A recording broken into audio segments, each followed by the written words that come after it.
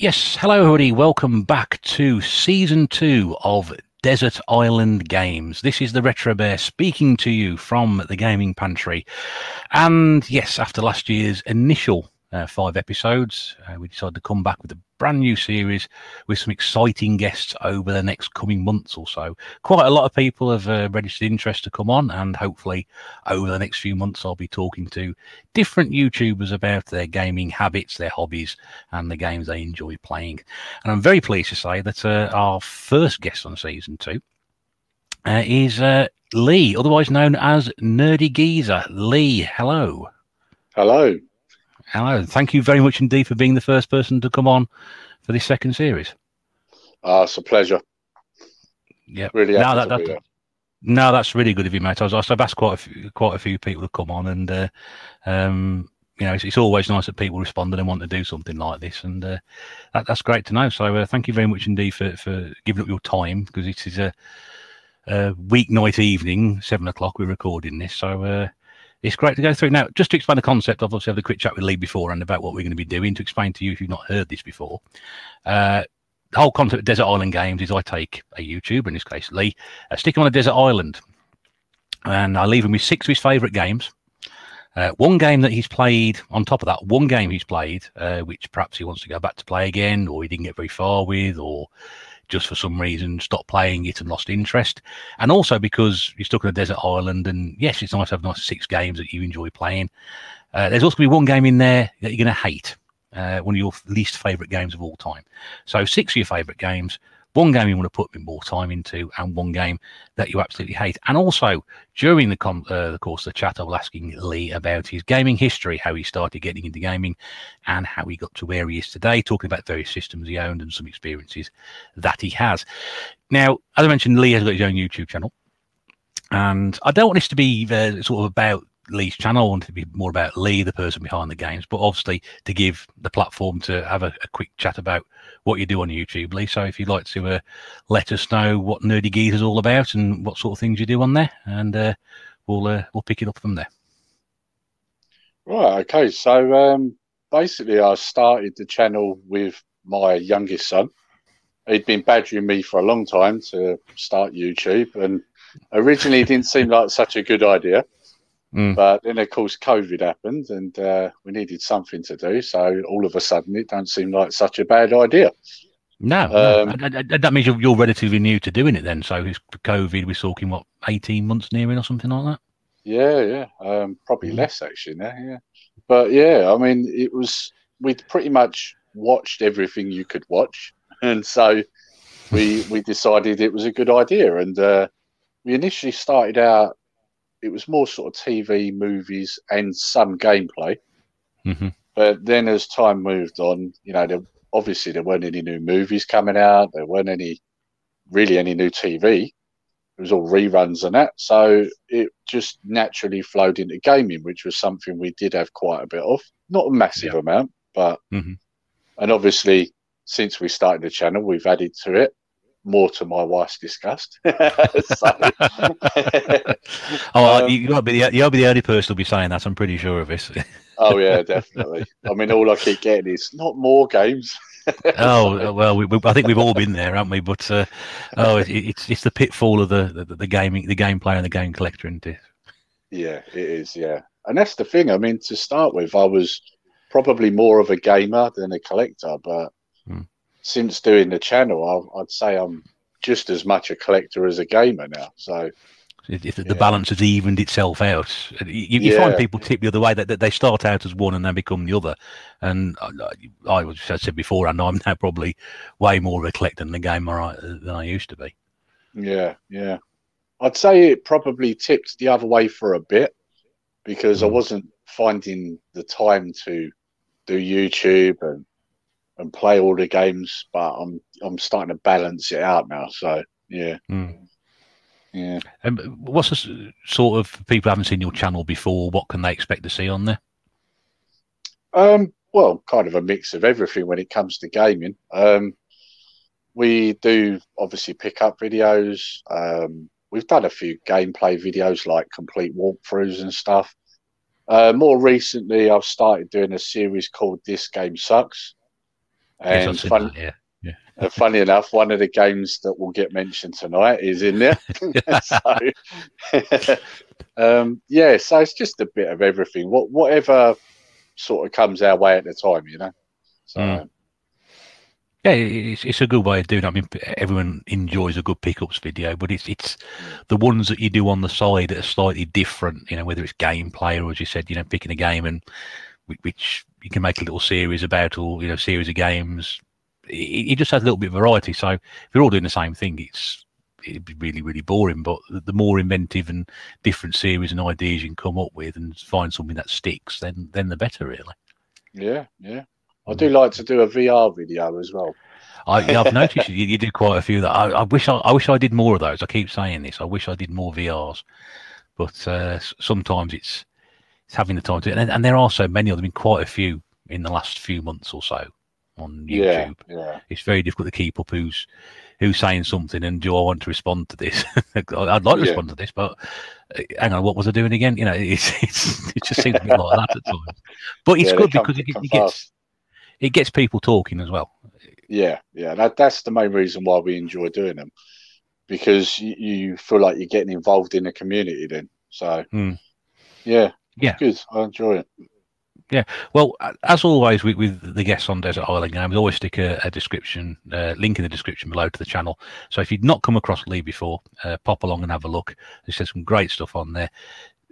You'll certainly find something on there if you're into gaming that you'll be interested in. And like I said, if you haven't been across and seen them before, go and look at the videos.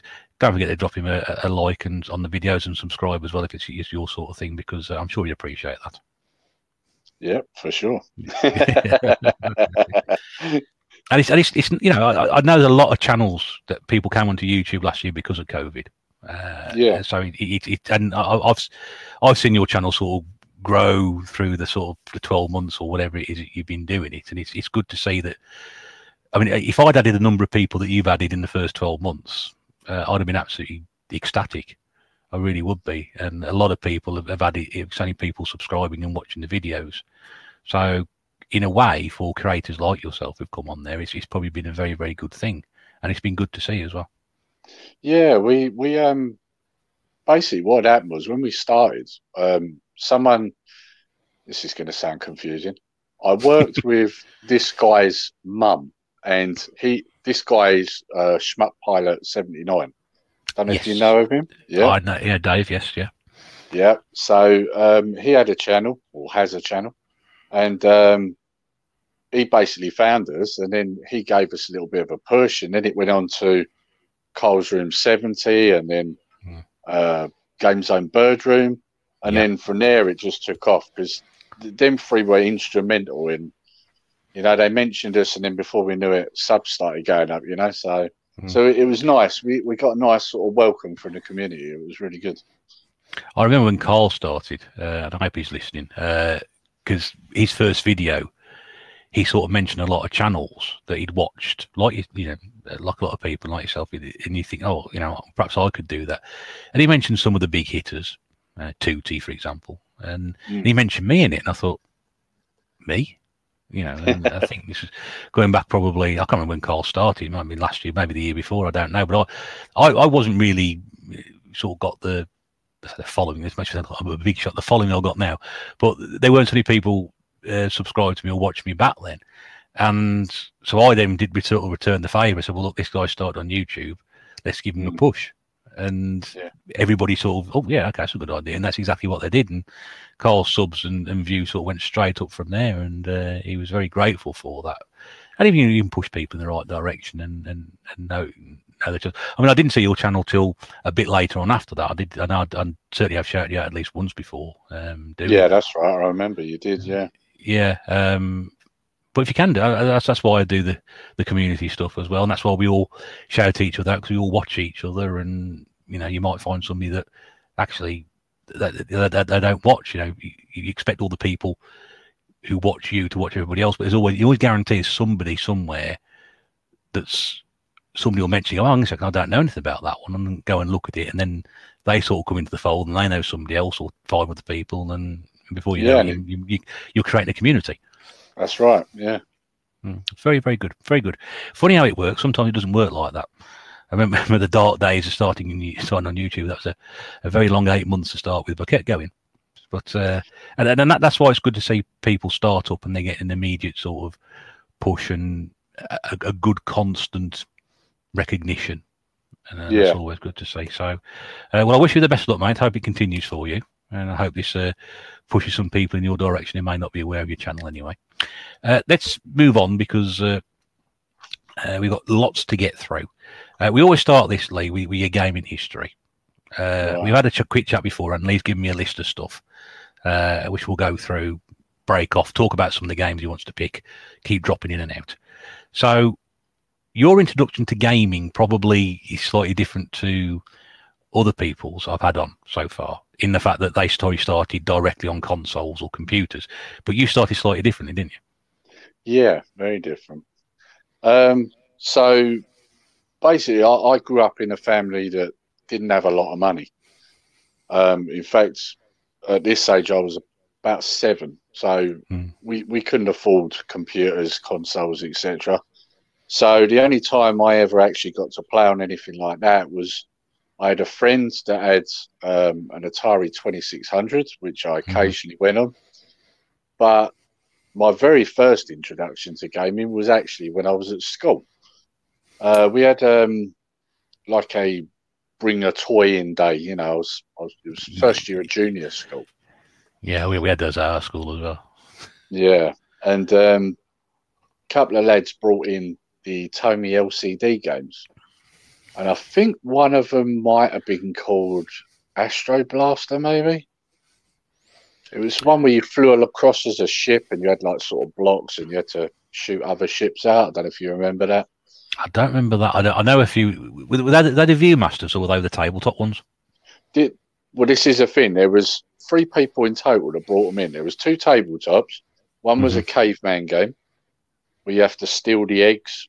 And a dinosaur. I remember that one. I certainly remember that one. I don't remember the Astro one, Astro Blaster one. I don't remember that one. The other one was the one that you held up, you know, the Tomytronic ones to your eyes.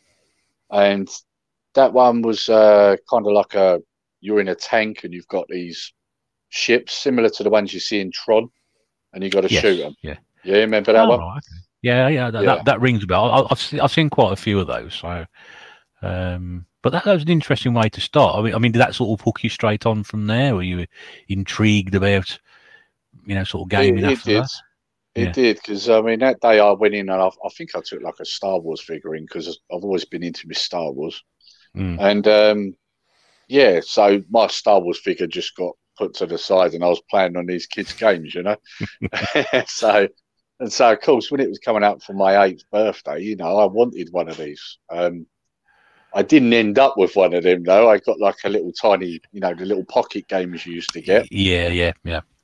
And it wasn't like the Game & Watch. It was one of the cheap market sort of jobbies you used to get, I know. But nevertheless, I loved it. It took little watch batteries, so when the batteries ran out, you had to wait weeks on end before you got another couple, But yeah, so it was quite a while before I actually got in contact really with an actual system, especially of my own. So, so yeah.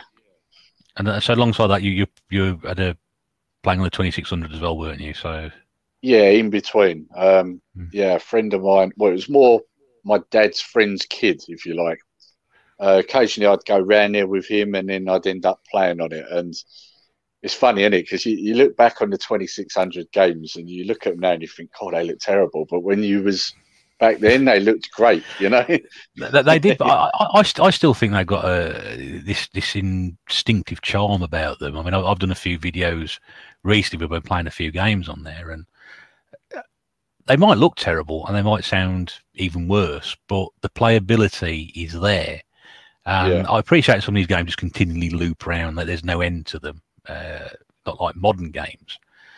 But I just enjoy playing them because you can just pick it up and keep going, and there's just something about them. Probably because I played on one when I was a kid, and we had a system in our house, which I mentioned before. But I don't know. just love them. Just love it. I think the one that's fresh in my mind is Pac-Man. 'Cause that was terrible in the Yeah, 2600, wasn't yeah, we it? had that. Oh yeah, yeah. It was nothing like what it should have been at all. But I suppose at that age, 8 or 9 at the time, you wouldn't really care too much about it. But when you look back and you think, yeah, that's a shocking conversion. It's really is horrible. Really is horrible thing. Well, one thing I do like about the 2600, I did like the sound, and I still like the sound now. It's that old school sound, you just can't beat that. Every time you hear it, it sends you back, That's it, yeah. There was something that I'm sure the game I played recently, I saw recently. I thought that sounds pretty good for a 2600. I can't remember what it was now, but they do surprise you. I've got a video about playing Smurf on my channel, and I couldn't back then. That game used to drive me around the bend. The music was terrible and whatever. But you look at that game now, and so many people who commented on the video said, "God, that game looks brilliant." For a 2600, the colours on it, the actual graphics, the movements, considering what's gone into that cartridge, how tiny the memory they had, they made a really good go of that game, and you are quite surprised. And you play something like Donkey Kong, which is just rotten. It's really terrible, but we were just grateful to have them back then. So true. So where did you go after that then? So you had the LCD stuff, the 2600 stuff. Right, so other than that, if I wanted to play a game, I had to do it in an arcade. So roughly around 9 years of age, because basically my mum would never take me in an arcade when I was with her. So it only really happened when I started being allowed to go into town on my own, and this was back in Gravesend. So there was an arcade called Montagues. And you used to get some pretty shady characters actually hanging around there. But I remember walking in there, and the first game that grabbed my attention was Double Dragon. Oh, classic.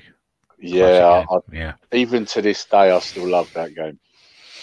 It's one of my favourite games. But I played it more on the home systems, and unfortunately, the home system conversions weren't very good. My primary one was played on the Amiga, so I played the arcade version since then, but I never actually played it in the arcade. Yeah, I mean, recently I picked up a Pandora 9S Plus, and for anyone who don't know, it's basically like a double joystick unit that's got the games built into it, and that's got Double Dragon on it, so the arcade version. So I've recently been playing that, and it's great. Just memories come back, Well, they do. So if you've that experience in the arcade, it always sort of stays with you. And I played things like Outrun for the first time, and seeing Afterburner and Space Harrier and those great Sega games from back then. Operation Wolf is probably the one that just hangs just there, because you can remember the arcade cabinet with the giant Uzi mounted on the front of it, and the feedback off that as well. I remember the first played it like that's right. Yeah. But the realism, and you remember that, and those experiences sort of stay with you. So I've played that again, obviously without a light gun, on sort of emulation, and it's not quite the same thing. I think I mentioned to the other half, I said, if I want to get one arcade machine, I want to get one of them. Yeah. Operation Wolf would be the one, just to have that, just for the gun on the front of it. Yeah, that'd look pretty good, wouldn't it? Oh yeah, that would be amazing. Unlikely to happen, but there we go. You can dream, can't you? You can dream. So yeah, I mean, arcade experience. Well, again, I mean, spoke to a couple of people previously, and conversations I've had. A lot of people, first gaming impression would have been through an arcade, and they were just different places. Even up about 10 years ago, I was going to a place like Blackpool, and you still walk into some of those places and see the games, and that nostalgic feel that would just come back to you. Yeah. The only trouble I find now, though, is you find a lot of it's been replaced with the old 2p machines. Yeah, less. The last time I went into an arcade was probably about three, maybe 2.5 years ago, which was down in Yarmouth, I think it was, or on the East Coast anyway. Yeah. They still had some arcade machines in there, but you are right, absolutely. It's the gambling machines and the 2p things, and there was the odd arcade machine knocking around. There's always, now if you walk in somewhere like that, there's always the Lost World Jurassic Park. I don't know why. I went in 3 different arcades that day, and there was one in each one. I don't know whether that's where they ended up retiring them to. I've got no idea, but I love that arcade game anyway. That's the cab one, isn't it? Where you sit inside, yeah? Yeah, that's it. You sit inside, pull the curtain around, and you can do 2. That's right. Me and my used to be obsessed with just playing that. Every arcade we went into, we would play that, and we would play House of the Dead. Badly. House of the Dead. Yeah, but that's what we would do, and I remember those. And now last time I went in there, yeah, three different arcades, 3 different arcade cabinets. So that's the way it is. Well, we nipped into one down at Herne Bay just recently, and when we went in there, I mean, there was a couple of driving games. I mean, it was a motorbike game, a car game, and this new version of Space Invaders with a big screen. Yeah, I saw OG Duffy was playing that. I don't know if you know that. Yeah, he did a Herne Bay thing a couple of 3 weeks ago, and he was playing that new version of Space Invaders. That's the first time I've seen it.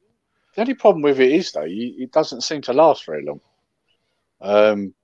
The wife and my youngest jumped on it, and I was quite surprised. They must have only been on it about 30 seconds, and the minute the round finished, that was it. You had to put more money in. Oh, really? Yeah. So, I mean, I don't know if it's just that they were rubbish and they died really quickly, or whether it was the end of the round. I don't know. That's like a bit of a swizz, that. Yeah. So, I bet it went. How much was it to go? We had to pay £1 each. So, cool. £2. Yeah. I remember when you go to an arcade, and if you had to put 50p in, you were expecting something pretty spectacular. Yeah. Well, I mean, when I played Double Dragon back in the day, it was like 10p a go. Yeah. So, 10p or 20p, you were quite happy to understand, but 50p, it had to be something that 50p was 4-player Turtles. That was where you were on that sort of thing, that scale. It's got to be something like that. If it's not that, and you're putting 50p into it, then there's something wrong. Well, see, there's a funny story about me with the arcades, because the way that I afforded that was because of my age, because I was 9 at the time. My mum used to give me bus fare, so that I wasn't walking, and strangers and all that sort of stuff. I was with my mates, but she wanted me to be safe on a bus around people, So what I used to do was walk with my mates and then just bang it all in the arcade machines instead. So that's how I paid for it. So you won't be the only one who's done that. I'm pretty sure of it. I imagine I'm not. So moving on from the arcade experience, you then. I said this ages ago. One of my favourite systems of all time, Commodore 64. Yeah. I technically had 2 of these. 2. Yeah, but not at the same time, if you know what I mean. Right. So, yep. But there is a funny story as to how I ended up with this system. So, in a nutshell, I first came into contact with this because a friend across the road had it. And I knew he was selling it. And at the time, I'd lied so that I could do a paper round. I told him that I was 11 and I wasn't. I was barely 10. So, so that I could save the money. And but believe it or not, that's not the funny part of the story. The funny part of the story is that his dad was selling it really cheap, and I couldn't quite understand why, because I was only 10. So you don't really think about things too much back then, do you? But no. His dad had a bit of a checkered past, if you like. The code word for what when he used to disappear was that he was working away, but of course that was code for in prison. Yes, so, he's gone on a short holiday. Yeah. So basically, I bought this system, and I could never understand why he sold it, considering his son enjoyed playing it, and why it was so cheap. And I think I paid. I'm thinking around £50, and I got the old bread bin system, the disk drive, the monitor, the printer, and a load of discs. Yeah, it was something like that. Between £50 and £80. I'm sure it was 50 though. That was a bargain, that was. Yeah, and of course at the time I couldn't understand why he sold it so cheap. So, well, of course, one of them things come up straight away because it kept overheating. So my sister's fiance at the time thought there was a problem with the power pack. Hmm. And it turned out it was basically the fuse had been replaced with a bit of tinfoil inside. Ooh, Yeah. yeah.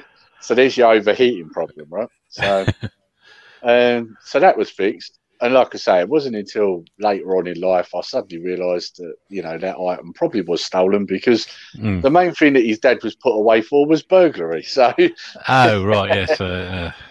yes, it was basically Yeah. glowing. So, That wasn't the I tin foil. Yeah. yeah, exactly. Yeah, he didn't even pay for the fuse. So, so the reason I ended up with two of these though was because obviously they brought out the newer shape, Hmm. and somebody I was at secondary school with, so it was a year or two later.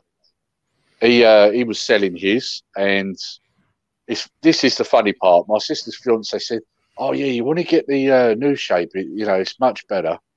And of course, it wasn't really better, was it? It No. was in a new case, really, wasn't it? But I now know why he said that because the minute I got it, he asked me if he could have the bread bin one, and like an idiot, I let Oh. him. So yeah, so he talked me into it.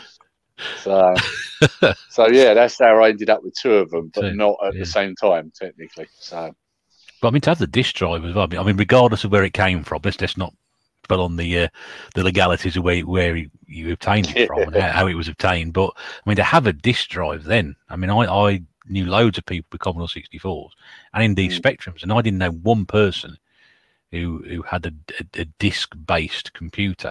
In fact, my dad's reasoning as to why we didn't have a computer, a Commodore or a Spectrum or even an Amstrad, that would have been quite desperate. But he said, "Well, discs load quicker and all that, so you can have a disc-based one when they become a bit more cheaper." So yeah, I probably see that was some of the reasoning for it, but of course, I get far more nostalgic now for putting a tape in the Commodore 64 now, putting that in and see if it works. And if it doesn't work, then I'll get another tape recorder out, try that, and keep going until it does work. And yeah, I like that nostalgia of loading the game in the old way. I had to explain it to guy very quickly before interrupt your stories, mate. But the guy I work with, who's probably about 30 years old, and I'd picked up a load of tape games from another YouTuber, and somebody dropped them to me at work, and I showed him that, and he goes, "Well, what are they then?" He said, "Well, how do they work?" I said, "You don't know how this works." I was like, and that's all I realised. Hang on a second. He's obviously got no idea because he would have been born in an era where that sort of stuff was outdated. And yeah, people been using discs and compact discs and cartridges, so I can understand that. But there's a great nostalgia to it. But yeah, having a disc system, I mean, that must have been pretty cool. yeah. I mean, the games I had for it, they were all copies. They weren't original games, Mm. And it was funny because I ended up having to buy the tape deck a little bit further down the line because obviously games on tape were easier to get a hold of. Yeah. So, I mean, we only had one main computer game store in Gravesend, and that was Software Plus, and all their C64 games were on tape. So, and you could get some hit squads in Woolworths as well. So, The elusive again, hit all squads. tape. Yeah, Yeah. Yeah, I mean, it's well, but then again, you can go into you could have gone into a newsagent's, and they'd have had Commodore 64 and Spectrum and Amstrad tapes there for sale. And of course, the games were an awful lot cheaper as well. You 199, 299 is a lot more affordable than a disc, because I think disc-based games like 14.99. There's no budget disc games there. Budget tapes, yes, but not budget discs. yeah. I mean, of course, the other thing was that if you bought a computer magazine, the playable demos, and some of the free games are all cassette as well. So, Yeah, so that was the other reason, So, it's one of those, and it swings around about. The benefit of having the disc systems, it's slightly more enhanced, better loading time. yeah, But the downside is that everything else comes on tape, and the discs are way, way, way more expensive than. I say way more expensive, probably about £5 or £9.99 cassette. The Commodore 64, I think it was £14.99 disc, something like that. Sounds yeah. about I right. mean, Yeah. I think probably about the time when I got my Commodore 64, I think the games were coming down a bit around then. Mm. Some of the hit squads you could pick up in Wars for about $3.99. I'm thinking It's $2.99 and $3.99. I think their range was. Yeah. So, and then you had the Kicks ones as well, didn't you? That was the other one. There's so many budget sort of. There was GBH as well, which was Gremlin. Oh yeah, of course, yeah. Kicks was mostly US gold. That's right. Yeah. And then you had the other like Codemasters, Mastertronic, Firebird, Silverbird, etc. There's so many different sorts out there. Players. Oh, yeah, Firebirds. Yeah. Yeah. Oh, that's a subject in itself, mate. That one. It is, yeah. All night talking about that. Definitely. Let's then move away from your gaming history for the moment, because obviously the sort of the key part of this is to get people interested in what your favourite games are. You're giving me 6 on this list. If I could start with your second one first of all, because I think that's quite appropriate about what we're talking about now. Oh yeah, definitely. Yeah, and then we'll go back to your first one, because that'll lead nicely into the second game. So, your first game. So, one of your favourite games off your six list. Your first choice is Bubble Bobble on the C64. Love that game. Yeah, love that game. Do you know what? For me, it's the sound more than anything. There are good versions of it on every system, but you can't beat the sound on the C64. When I hear that sound, I get goosebumps. Yeah, it's really good. What I like about it so much is actually the title screen music. I think that's a really, really, really good version of that, because my friend had it on the Commodore 64, and I got it on the Amiga when it came out on, I think it's Hit Squad budget, ironically of all things. And it was, I was not impressed with the Amiga version. I much prefer the Commodore 64 version. Not just for hearing that piece of music, but I think everything about the 64 version was far, far better. And we used to play that more as a 2-player game than we did the Amiga version, because I had the Amiga at the time, we had the Commodore 64. So we spent more time playing Commodore 64 Bubble Bobble than we did on the Amiga. Yeah. I mean, I have access to the arcade version, but I actually prefer playing the Commodore 64 version because I've got it on my Raspberry Pi. Yeah. So, yeah, I actually prefer the C64 version, and it's because of the sounds, the music, you know. Yeah, I mean, it's a cracking little game anyway. But one of the great thing about conversions of arcade games in those days was occasionally you had and Bubble Bobble is regarded as probably one of the best conversions of an arcade game on the Commodore 64.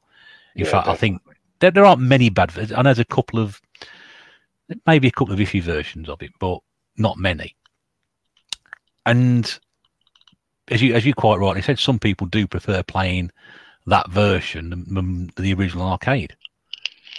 And it's quite surprising how often people do say that. Oh yeah, played it in the arcade, played it on the home system, but I much prefer playing it on the home system. It's just more playable, or it's more fun. And you find that with average arcade games, which then become really good home system conversions. Yeah, I definitely think it's true in that case, because I mean, I've also tried it on other systems. I mean, like the NES one's not bad. You know, there's nothing wrong with the game, but it's more the music and the sound. It just doesn't sound the same, you know? Yeah. It's amazing how much difference that can make. So, yeah. Did you play it more 2-player or 1-player? Well, I mean, when I had that originally on the C64, I mean, my brother used to play, but the problem was my brother was a bit of a sore loser. You know, when he lost, he'd start banging his hands on the keys, you know, and then there'd be a punch up in the front room, you know. So I'd probably say I played it more on my own because of that fact. But yeah. Because it is again one of those games which is probably best appreciated with 2 of you. But then again, sorry. Go on. You certainly get further into it with 2 of you. It's one of them ones a bit like the old Streets of Rage and games like that. If you're on your own, you're not getting very far. Yes. Because it says, you know, some of those games are better played as 2, and then if you try and play them as 1. I mean, I've always said about when we used to go play GoldenEye on the N64 that everybody used to sort of crowd around and play the 4-player. Yeah, because that's what you did. Because I wasn't very good at it, I didn't particularly enjoy it. But when I actually got my own copy of GoldenEye years later, I actually really wanted to play the single player game, and I really enjoy playing that. And did I finish it? I think I finished it. So maybe one of the very last games I've ever actually finished. But I was dedicated. I was coming home from work playing it, and occasionally I had to sort of dip onto the internet to find out what I was meant to be doing. But for me, it was a better one-player experience than that. And I think I've always played Bubble Bobble as a two-player game. Yeah, don't get very far as one player. You can get certain points, but I think it's one of those which is better as two. Yeah, definitely. Yeah, if you want to get further into it, and I mean, this is the thing. There's so many levels to it. I mean, has anyone ever completed it? I dare say somebody has. I'm pretty sure somebody somewhere has done. But again, with the 64 version, they crammed so much into it because of the limitations I had with the memory and with the other conversions as well. Some of the levels had to be missed out or left out, and I think they got. It's not a complete conversion, but a pretty damn near complete version of it. Is it 100 levels? I think it's 100. I think it might be. You know, I'm sure I've heard that it's 100. I mean, I've never got close to that, but no, me neither. No. Dream of reaching, sort of halfway. That'd be nice, but I think 10 screens. Mind you, I think that there is evidence of me playing that on YouTube as well. I think I played the Master System version. I think for a high score challenge. Oh, okay. I think I did. Must have done. I'm sure I did. I think I played the C64 version on YouTube. I think I have because I played it on my Raspberry Pi. So that's one of the reasons why a lot of people said to me, "Oh, why didn't you get the C64 Mini?" But I said, well, there's no point. I've got a Raspberry Pi, and that's basically what's in it. So it's exactly the same thing. Yeah. So I've got one purely for nostalgia. I've got two normal size ones anyway, but because it was such a good price, I thought I'll just buy it. I haven't opened it yet. It's still in the wrapper it came in, but I've heard the joystick's terrible. Yeah, I've heard that as well. I think it's the same one they used for the plug and play, which came out a few years ago, which had about 30 games built into it. And I picked up a car boot years ago, and that's a terrible joystick as well. Yeah, really I've heard it hurts your hand trying to use it.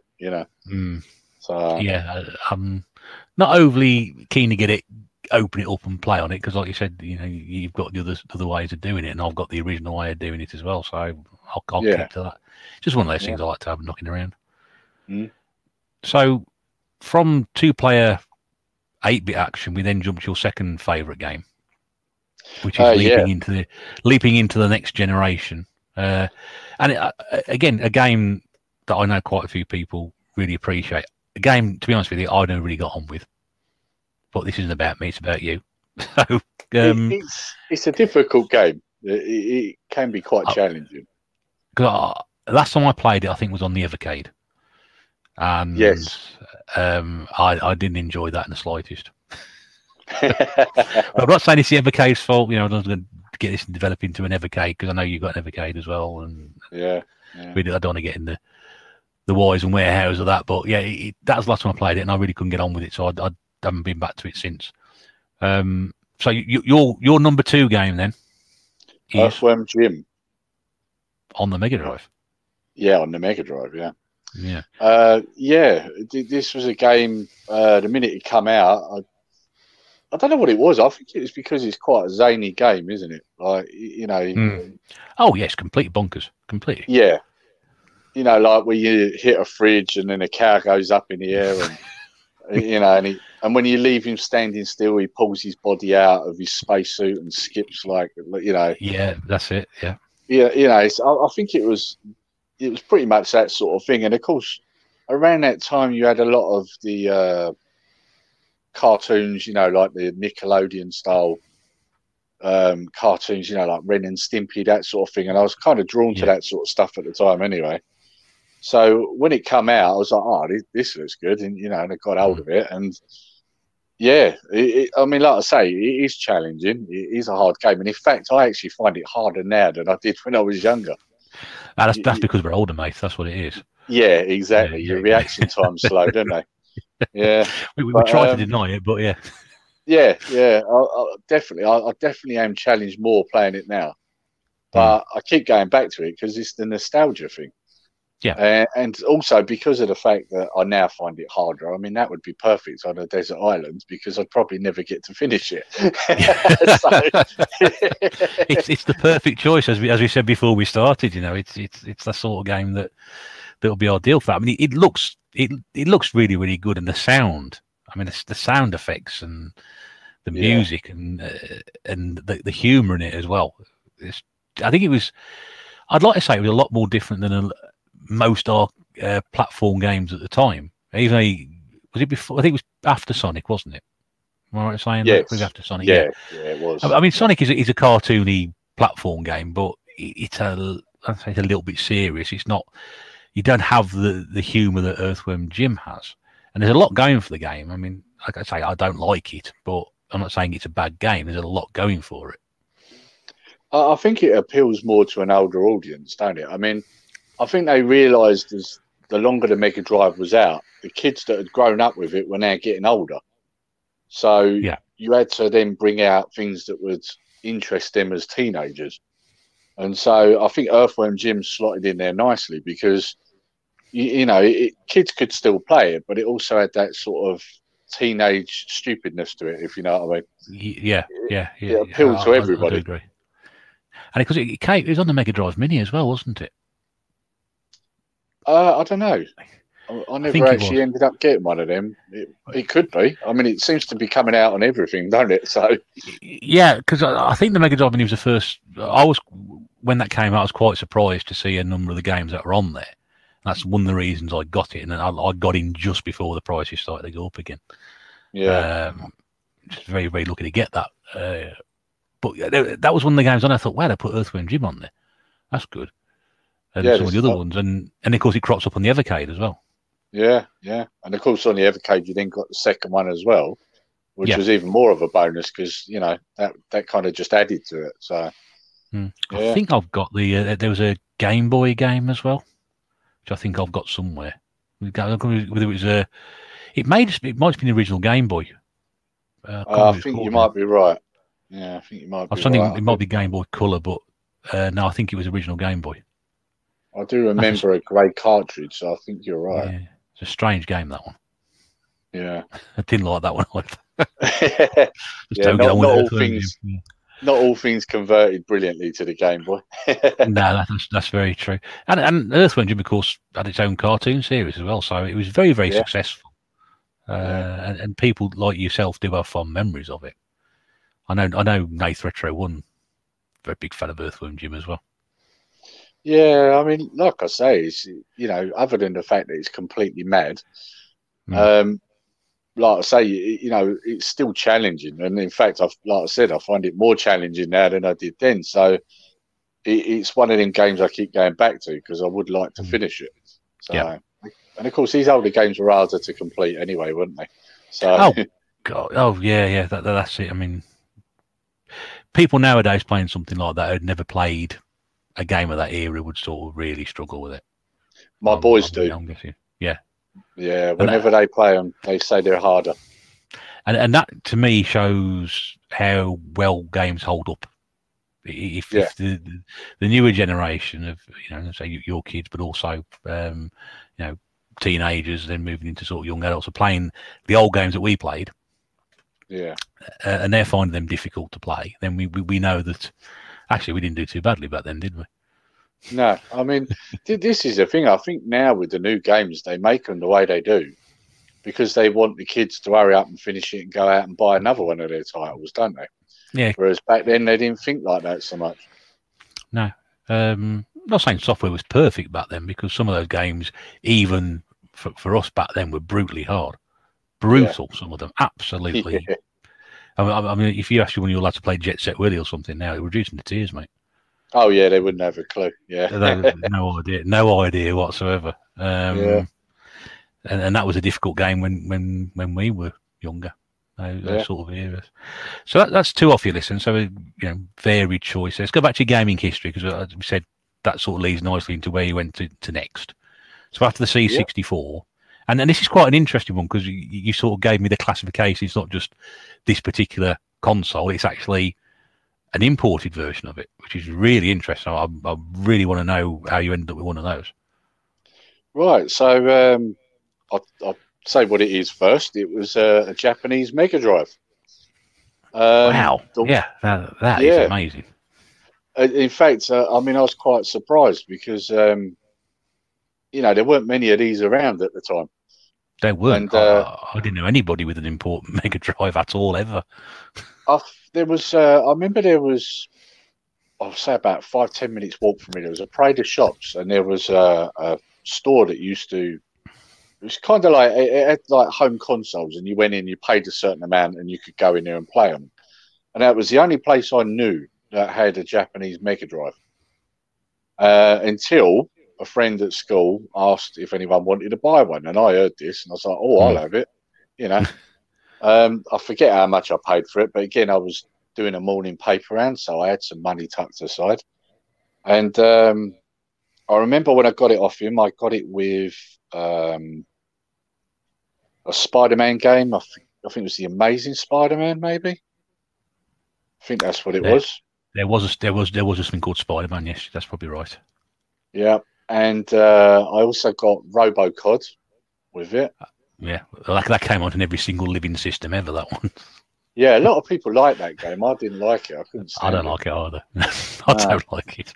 It's funny. Like I'm a bit weird compared to some people. I hear people go, "Oh, that's a great game," and I'm sitting there thinking, "I thought that was rubbish." Like, yeah. You know, so. I'm exactly the same. And then I say the same thing to people, and they think exactly the same about me as well. I can talk with that pile of Wii games behind me, but anyway. Yeah. Each to their own, innit? You know. That's it. I like the Wii too. So you're not the only one. A lot of people do. Just not many people are prepared to admit it like you and I do. So. I don't care, mate. I am what you see. That's it. But yeah, the other game I got with it was and I believe this only come out in Japan. It was a shoot 'em up called Whip Rush. Now, I've played it on the channel recently actually because I've got it on my EverDrive, and it was a game that all my mates wanted, and of course none of them could get it because they all had the PAL version. So, you know, they all looked around for it, and then they would come back to me and say to me, "I'm sure it's just Japanese. I can't find this game anywhere." You know, so that's why I say I'm pretty certain it was just a Japanese game. But it had very good sound, very good colours. The music on it's brilliant. Even to this day, I still love the music on it. But of course, now if you play it though, I mean, I play it on an EverDrive, so it seems slower. Of course, back then it didn't because I was running it on a Japanese system. So yeah, it's very different. So, faster running speed, isn't it? Yeah. Because I mean, obviously you had the 60 hertz, didn't you? So yeah. But yeah, I do you know what? I'll say it now. I've got a bit of a weird thing with Mega Drive because you'll hear this crop up quite a bit in this. I never seem to quite learn my lesson when it comes to the Mega Drive. So, but we'll get to that. Yeah, I'm just amazed. I mean, like I said, I knew nobody at all with one of those. In fact, the only person I knew had anything resembling that was somebody that actually decided to take a foil to their cartridge slot and widen it so you can get the import cartridges in. And that was somebody at school, and he told my mate who moved from a Master System to Mega Drive. He said, my mate said, "Oh, I don't fancy doing that." I said, "Well, don't do it then, you know." And yeah, of course, eventually they brought out Sorry, I knew people who did that as well, filed them down. Yeah, you're right. Yeah, crazy. And of course, yeah. I mean, the risk. I mean, I suppose really because you're widening the slot, it's not really going to make a massive amount of difference if you do too much or whatever. If you're trying to make something shorter to fit, then probably I'm guessing you're in danger of sort of going beyond the realms of being usable. But of course, they brought out adapters for it and what have you, and another thing you can stick on top of the Mega Drive and make it as tall as possible with everything else you've added onto it. Oh God, yeah. Yeah, that 32X, blimey, what was they thinking about that? I know. I've got a Master System converter, and that is bad enough. I mean, that is a Yeah, giant piece of plastic. yeah, yeah. It really is. And Thank God for the EverDrive, right? well, that's it. Emulation, EverDrive, all those sorts of things, and Mm, even these sort of like knockoff handhelds that came out, and these Act Games Mega Drives and the Mega Drive Mini, and you got all that now. yeah. But yeah, I never knew anybody with an import one. So from going Japanese, you then moved sort of back to European-based consoles with your next one. Yeah, so I then moved over to the SNES. Now, the reason I moved to the SNES was because of Street Fighter 2. And I'm sure quite a few people could understand that because it was rubbish, wasn't it, on the Mega Drive? So, yeah, the Championship Edition was not great, was it? Yeah, I've got that as well. Yeah. I mean, Yeah. I'm not a Street Fighter 2 fan either, so it's a game I own. I'll go about as far as that. Yeah, yeah. The thing was, I mean, when I first got the Championship Edition, because I loved the game in the arcade, obviously, if I remember right, they didn't have the 6-button Mega Drive pads out straight away. You had to use the 3, and you had to push start to switch between the punch and the kicks, which was It's always hopeless. too complicated for me. Well, to be honest with you, I mean, it kind of was because by the time you push start, you'd already been hit about 3 or 4 times, so it was just a pointless way of playing it, And when you got the 6-button pads, it wasn't much better. So, I mean, it just seemed slow. It looked quite ugly. So I moved over to the SNES, and it was pretty much because of that game, that and Mario Kart. So, and there was another game as well, Top Gear, which is now out on the Evercade called Top Racer. Oh, okay, yeah. Yeah, that was another game. So, them 3 games, but more Street Fighter 2 than any other, was what led me over to the SNES. But yeah, I wouldn't say I disliked the SNES, but I found it was harder to find games I liked on it than what I found on the Mega Drive. So I didn't really keep hold of it very long, but I did have it for a while. Yeah. Yeah.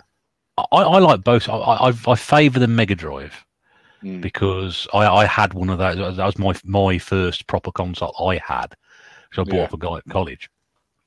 So, but I played an awful lot of SNES games as well because my mates had SNES consoles each, and we spend most nights around one of the out when they're ours is playing Street Fighter 2, Mario Kart, Super Star Wars.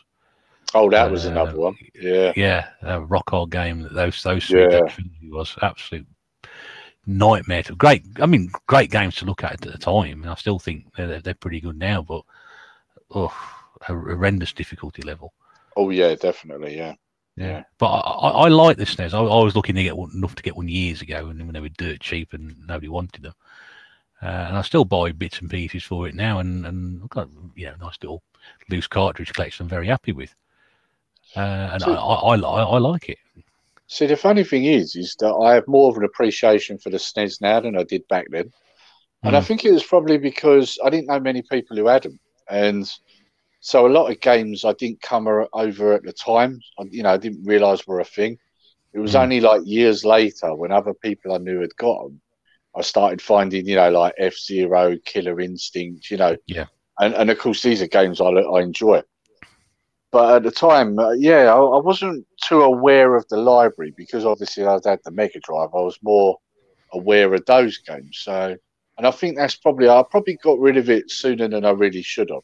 So, I wasn't really aware of the library as well as I am now. So, I think it's it's a really good system. Some of the games have aged a little. You've tried playing Star Fox. Star Wing, I think. Yeah. Try playing that now. But I like that game. I like Lilac Wars in the N64. I thought that was absolutely brilliant. But yes, Rock and Roll Racing, I think, is another one that suffers really, really badly from the polygon graphics. And but you're going to find that they get games age, don't they? So early doors. I mean, you could say the same about the PlayStation, and that was newer, Yeah, Go back, you but look at them now, you know. oh well, yeah. I mean that era PlayStation, Saturn, N64. There is a lot of really sort of naff looking games there. The one that really sort of opened my eyes in a sense was Pilot Wings, because it was such a Yeah, different game. You know, I know it's not everybody's cup of tea, because the concept of sort of going through a flying training school and parachuting and all that, not going to appeal to everybody. But I thought this was a really different game. And again, because I didn't have one at the time, I thought, yeah, if I have a SNES, I'd really like a copy of Pilot Wings, and I'd happily sit down and play it properly. yeah. Because I think my friend bought it because he'd read about it in the magazine, said it was really good, and he went up to one of the local independent game shops, come back with it, played it for a few days, and then went and changed it with something else. See, again, I never even, at the time when I had my SNES, I'd never even heard of that game. Which I should probably be a bit ashamed about, because, you know, people are probably going, call yourself a gamer.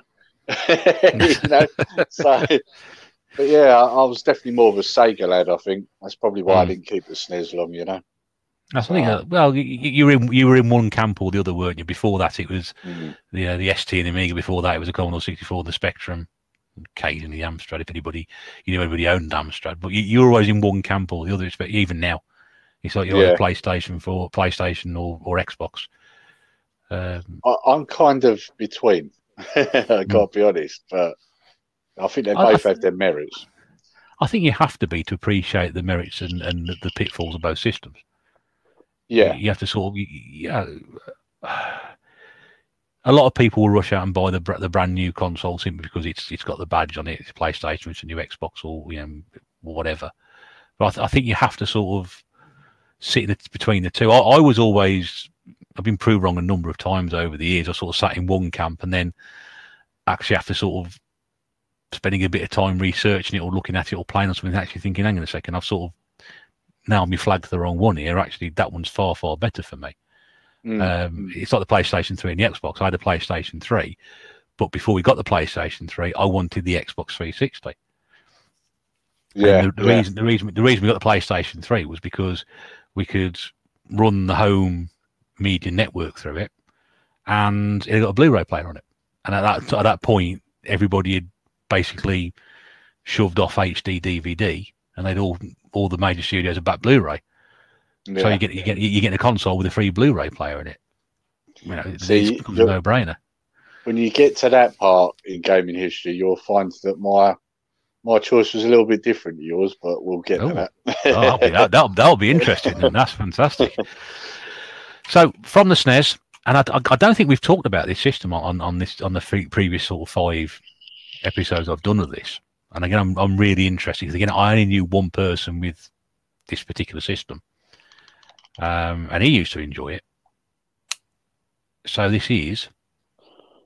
It's the PAL Mega Drive / Mega CD. Oh. So yeah, when I got rid of my SNES, I got rid of it because a friend of mine was selling his Mega Drive and his Mega CD, and so that's how I come about that. So yeah, of course that, and again, I've pretty much kind of bought this for one game, and that was Final Fight, because on that you had the full version. You could play as Guy as well. Yeah, because those versions were missing people, weren't they? That's right, yeah. And on that version, you could play as all the characters. So it was kind of just because of one game. But obviously, my friend had others. There was a shoot 'em up called, what was it? Was it Soldice or something like that? It had a weird name to it. Sylpheed? That might be it, yeah. Yeah. My friend had that one. That's the only one I know about. I know he had that one. Yeah. Yeah. And then of course, you had the Mega Games disc as well, didn't you? So it had Golden Axe and all that on it. The classics, yeah. Do you know what I'm thinking? I can't remember what else I had on it. There were others. But yeah, because a lot of the games were double disc as well, weren't they? It was like a double case. Yeah. But I can't for the life of me remember what other games I had on it. There were a few others. There was a helicopter one. Thunderhawk. Might have been that. Yeah. That was one I remember. Yeah, it was either that or was there one called Cobra something? Cobra Command? that might be it. Yeah, Or that might be it. I could be putting random words together there, but they sound like they should go together. Yeah, I definitely had a helicopter game on it, and that does Mm. sound familiar. So, yeah. Mm. So, what attracted you to go with that option? Because um, given the technology at the time, I know it was being sort of sold as this is where the next generation is going to go in terms of gaming. Because you got the full motion video, you got the CD storage capability, the more stuff you can put on there, better graphics, CD quality sound. So, what was Mm. your reasoning behind getting one? Well, I mean, like I say, I mean, the thing was the lad I bought it off. He was a few years older than me, Mm. and he was one of these guys that was spoiled rotten growing up. So whenever he had something, we all wanted it, like kids do, you know. Yeah, yeah. So I imagine that's probably one of the reasons why I wanted it because he had one, Mm. and it was him that was selling it. But the other reason, like I say, it was because Final Fight. I wanted to be able to play the proper version of it, like you had in the arcade. Mm. So that was another thing that drew me to it.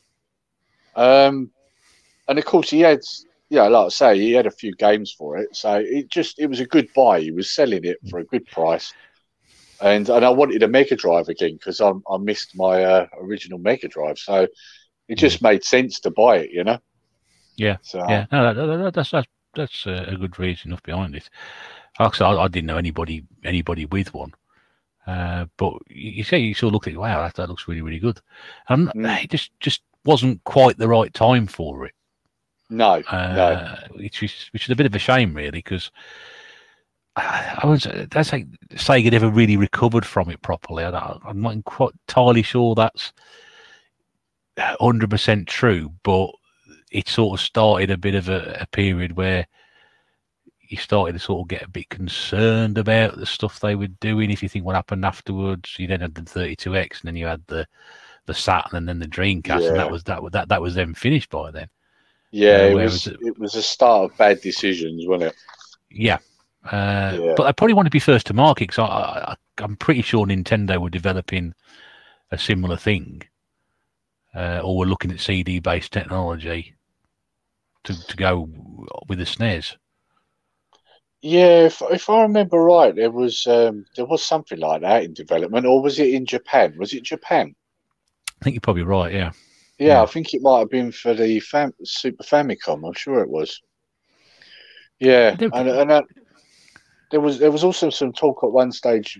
Was it Nintendo that was going to go in with PlayStation maybe at one stage? Nintendo were going to go in with Sony, and Yeah, then they decided to go their own separate ways, and that's when yeah, we got the N64 and the PlayStation One. yeah. But That's right. I think Yeah, that they were talking about this long, sort of good few years before that happened. We're probably talking 92, 93 for the Mega CD. PlayStation was 95, N64 was 96. So mm, yeah, it's an interesting one, but a system I've always wanted. yeah, If I was, there aren't many now, many that I want, and that's certainly one of the two or three that I'm missing. But they are expensive to pick up. oh yeah. I mean, Oh, I can't tell you how much I regret getting rid of that, and not just because of how much it's worth, mm, but because I know I'll never own one again. yeah, You know, I'm not uh, paying them prices. they're So, horrendously expensive, and even if you try and buy a broken one, you are still talking around about a ton for them, which is yeah, it's quite. That's just unboxed, possibly the not working condition. If you're and talking, probably in a hell of a state too. Yeah, yeah, if you're talking boxed and working, then you may want to add another 100 on top of that, possibly get close to it anyway. yeah. Absolutely, and you don't see them all that often as well. No, no. I mean, you know, out of all the people I know that even have old systems, none of them have got a Mega CD. So No, yeah, I'm not surprised by that at all.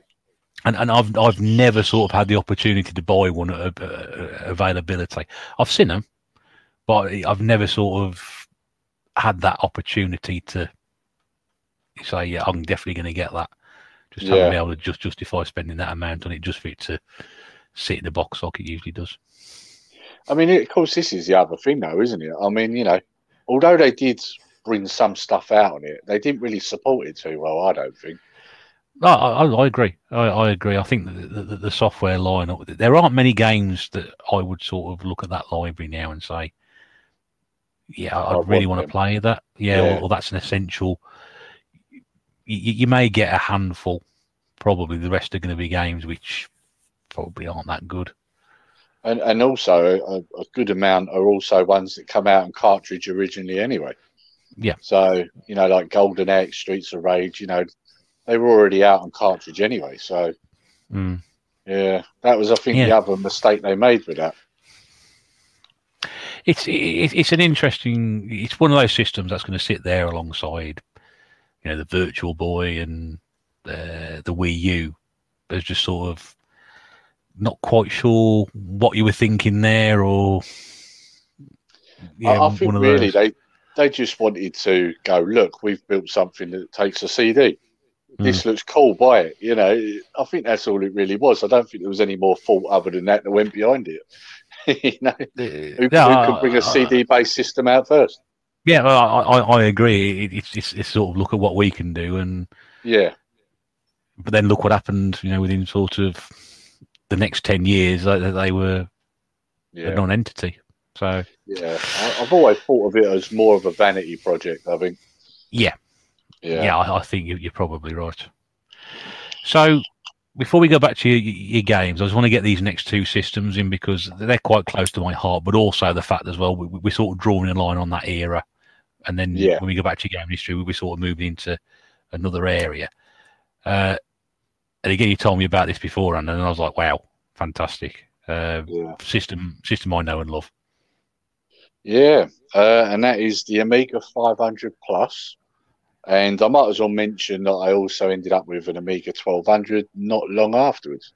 Ooh, Amiga 1200.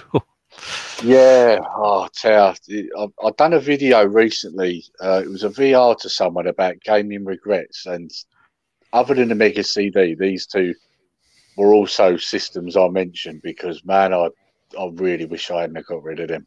I even said in a video that I hate myself every time I think about it. I am the same with my 500 because my 500 and its collection of games went to the skip. Yeah. Only thing I've ever thrown away. And to be honest with you, I've got to be honest, that was probably about 4 years before I started collecting. So that was probably about 2005. My dad said, I've still got that Amiga here. He says, do you want it or not? I said, no one will want that. Oh, no. Like ashes in my mouth every time I say that, you know what I mean? So you're pretty similar to me, really, aren't you, on that? Yeah. Every time you think of it, it's like, oh. Yeah. I said before, I tend to keep hold of everything now. Yeah. I'm not sure whether it's because of that. It's not because of that, but it may be because of that. I don't know. The thing is, I mean, I've got so many great memories of that system. I mean, I had a lot with my C64, but the Amiga 500 Plus, I should probably explain. I mean, my uncle gave it to me, and as a result, I played it a lot with my uncle, and a lot of the games I had on it were bought for me for birthday presents and things like that. And I mean, we're talking some fantastic games as well. Cannon Fodder 1 and 2, Lemmings. Yeah. Beneath a Still Sky. Oh, yes. Yeah. There's some classics there, mate, yeah. Yeah. Syndicate, that was another one. I really enjoyed playing that. Flashback. Yep.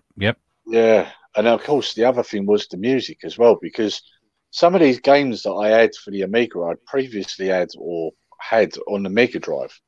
But they sounded better on the Amiga. Yeah. So...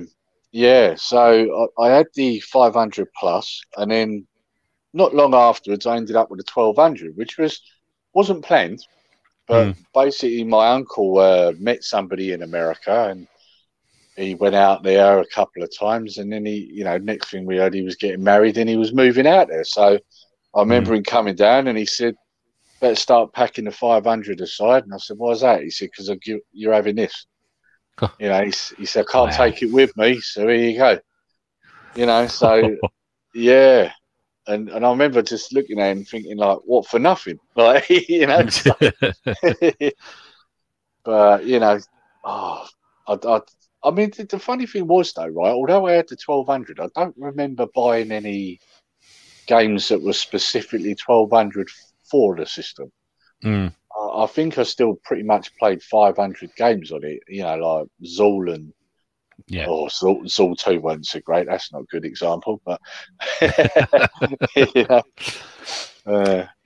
yeah, but I'm not aware of any 1200 specific titles for it. I mean, I had a 500, and I expanded that with the memory upgrade underneath to make it a 1 meg. yeah, I didn't get my 1200 till years later, and that was given to me as well. I'd say given to me. It was postage. A friend of Mrs. Bear said, "Oh, you can have this just for the cost of postage." So we had it, and I've not used it much, to be honest with you. I will be honest, but they ain't cheap now, 1200. But I was quite happy with the 500, and then the 500 plus came out, and then the 600 came out, and everybody I knew sort of started getting 600s. Yeah. And then I heard about the Amiga 3000, but I wasn't really interested. I couldn't really. I thought, well, those are sort of high end spec. I'm never going to own one of those anyway. Look how much they cost. Just happy with the 500. Well, did what I wanted to do.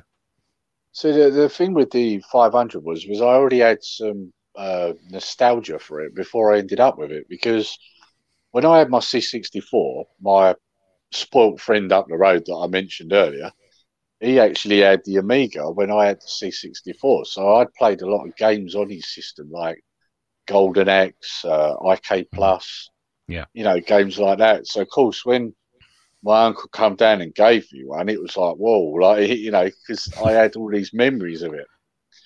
It's funny because most people had had Amigas probably before Mega Drives, but I had it the other way round. So yeah, I had my Mega Drive, my Amiga before I knew people had Mega Drives at school.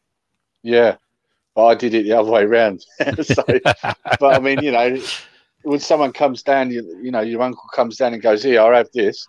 You're not going to sit there and go, "What do I want that for?" Like, Yeah. What's that? No, it won't fit my desk. Yeah. I don't want it.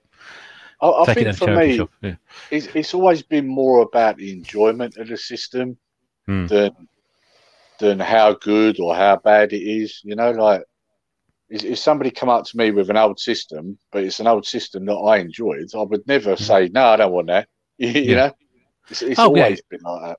I would never turn anything down like that. I mean, even if I would say, even if I wasn't a fan of it, it's very rarely that's the occasion that people have offered me stuff that I would sort of say, no, I don't want it. Yeah. Or I wouldn't be interested in that. There's systems I've got, which I didn't think I would get hold of, which I now really enjoy. Like the DS. I wouldn't have thought about getting a DS, but I got sent one last year, I think it was. Danes sent me one last year. And I love it. It's a great little system. And I thought, I'm not going down the rabbit hole of collecting for the DS, but I would never have thought of getting one. I really like it. I was the other one that sort of cropped up as well. I think it was the NES as well. I've had an NES years, and now I've never been a big fan of it, but now I've started picking up a few more cartridges. I'm getting, well, actually, it's not so bad. Didn't really like this all that time ago, and I found one cheap enough. I thought, well, I'll have it. I'm probably never going to play. I mean, for years I had 6 cartridges for it. I bought my NES back in about 2010, and for years I had 6 cartridges, and those came with it when I bought it. And I think the last 12 months or so, 15 months, I probably added another 10, 12 games to it. Yeah, it's funny how that works, isn't it? I mean, it's like, for example, the Game Boy. Now, you'll laugh at this, right? Probably. I only got a Game Boy about, what are we in now? July. So I probably only got it about 9-10 months ago, and that's the first Game Boy I've ever owned. Good grief. It's always been a holy grail for me. Yeah. Because I had a mate that had one when they first come out. But like I said, when I was a kid, money was tight.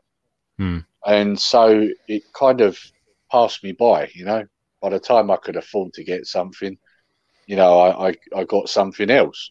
And I always wanted to get one because of nostalgia, I suppose. But it was only last year that I actually picked one up, and the main reason for that is because I do want to modify it, with the IPS screen and a nice case and all that, which I still haven't done. But the Game Boy always gets put on the back burner, Yeah, But I was the same with all the system I picked up. You just always wanted one for some reason, and you get older one.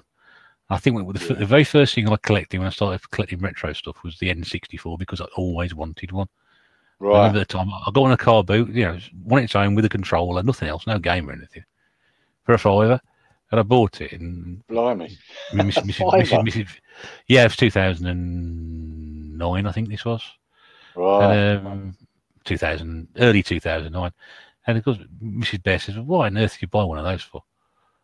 Oh, no one. It's not because I never had one. So, yeah, look how much they are now. Yeah, exactly. Yeah. I've got 3 of them. I've got 2 spare just in case the other one breaks. But that's how it is. But yeah, they do go for silly money. They do. Yeah.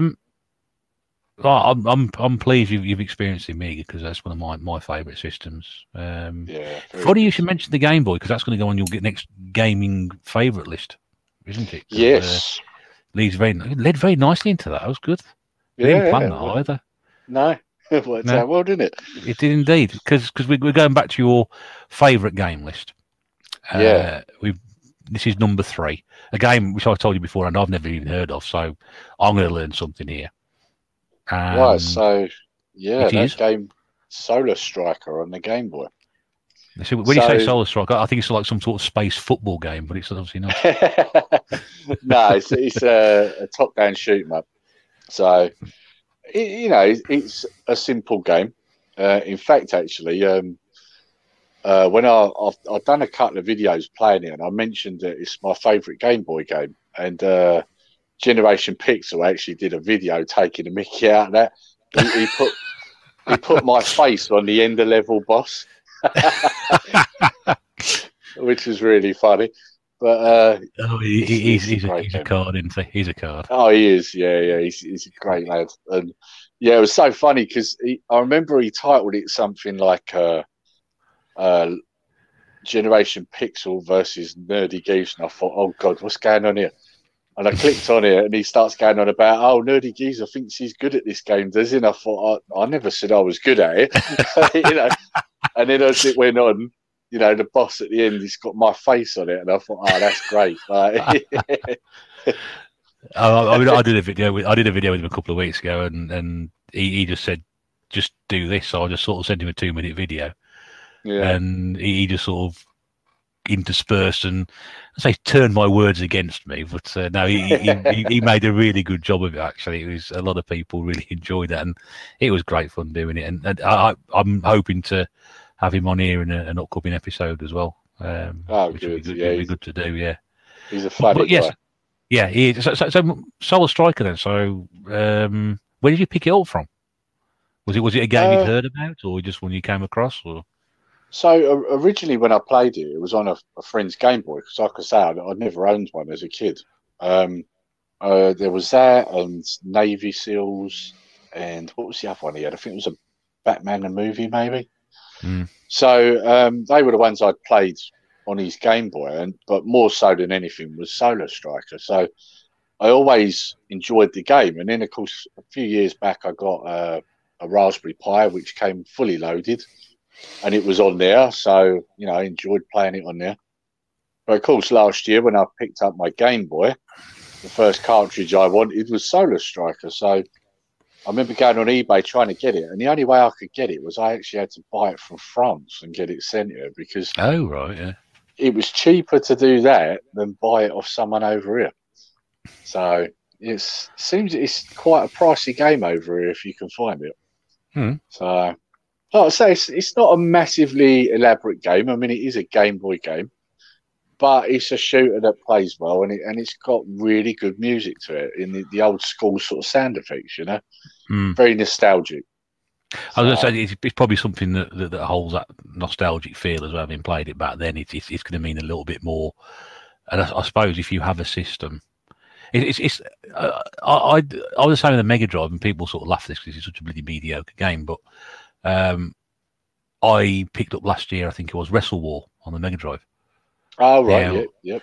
it's not a particularly fantastic game. It's pretty average, but I played that game in the arcade. I played that game to death in the arcade.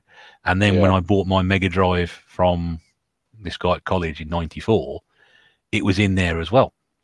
Yeah. So for me, finding a brilliantly clean copy with the case was intact, the manual was crisp, no markings on the cartridge, to get that for like £6, that's you know, not many people are going to hunt that down. And, most people say, "Oh, £6, I'm paying that for it. It's not worth it." Well, to me, it's worth it because that holds a nostalgia feeling for it. And there's Talbot's Adventure, which I got recently, even FIFA 95. Okay, it's a FIFA game. I know what people are going to say, but when I first had that, I played that consistently, and that's a game that I wanted to get back because I just have fond memories of it. Do you know the funny thing with the FIFA games? I actually prefer the earlier FIFA games. These new ones, I can't stand them. Yeah, I like just because of the isometric view of it. Yeah, and the fact it was as well. Yeah, it was really sort of different way of doing a football game, because football games by that point had gone from being side on to being top down. So the fact you're going to sort of turn it slightly at an angle is different. But I was watching, because obviously Big Game Al simulated that European Championship game, didn't he? The Euro final on his PlayStation 5, I'm guessing.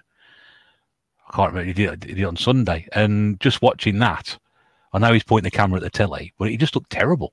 The way the players moved around, and I thought, give me an old-style FIFA game, and I'll be quite happy with that. Yeah. I mean, even saying that, I mean, back then, I probably would have picked Kickoff over some of them, even.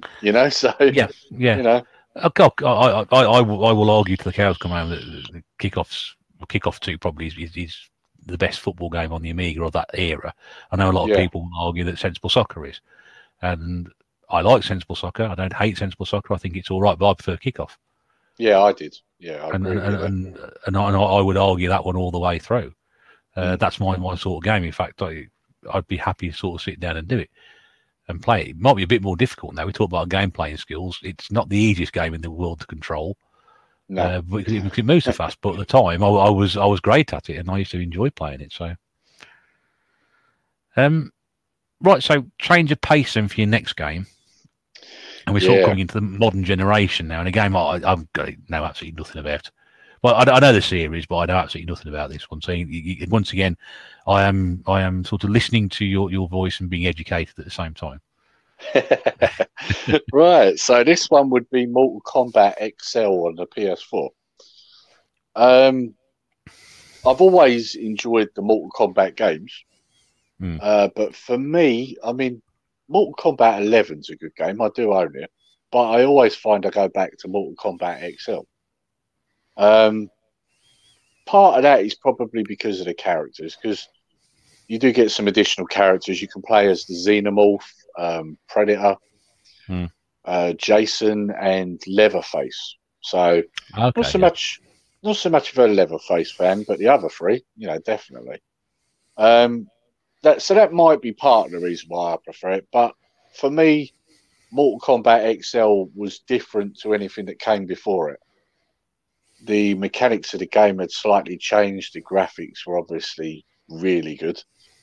Mortal Kombat 11 is really just another version of that, like not much different, just different characters.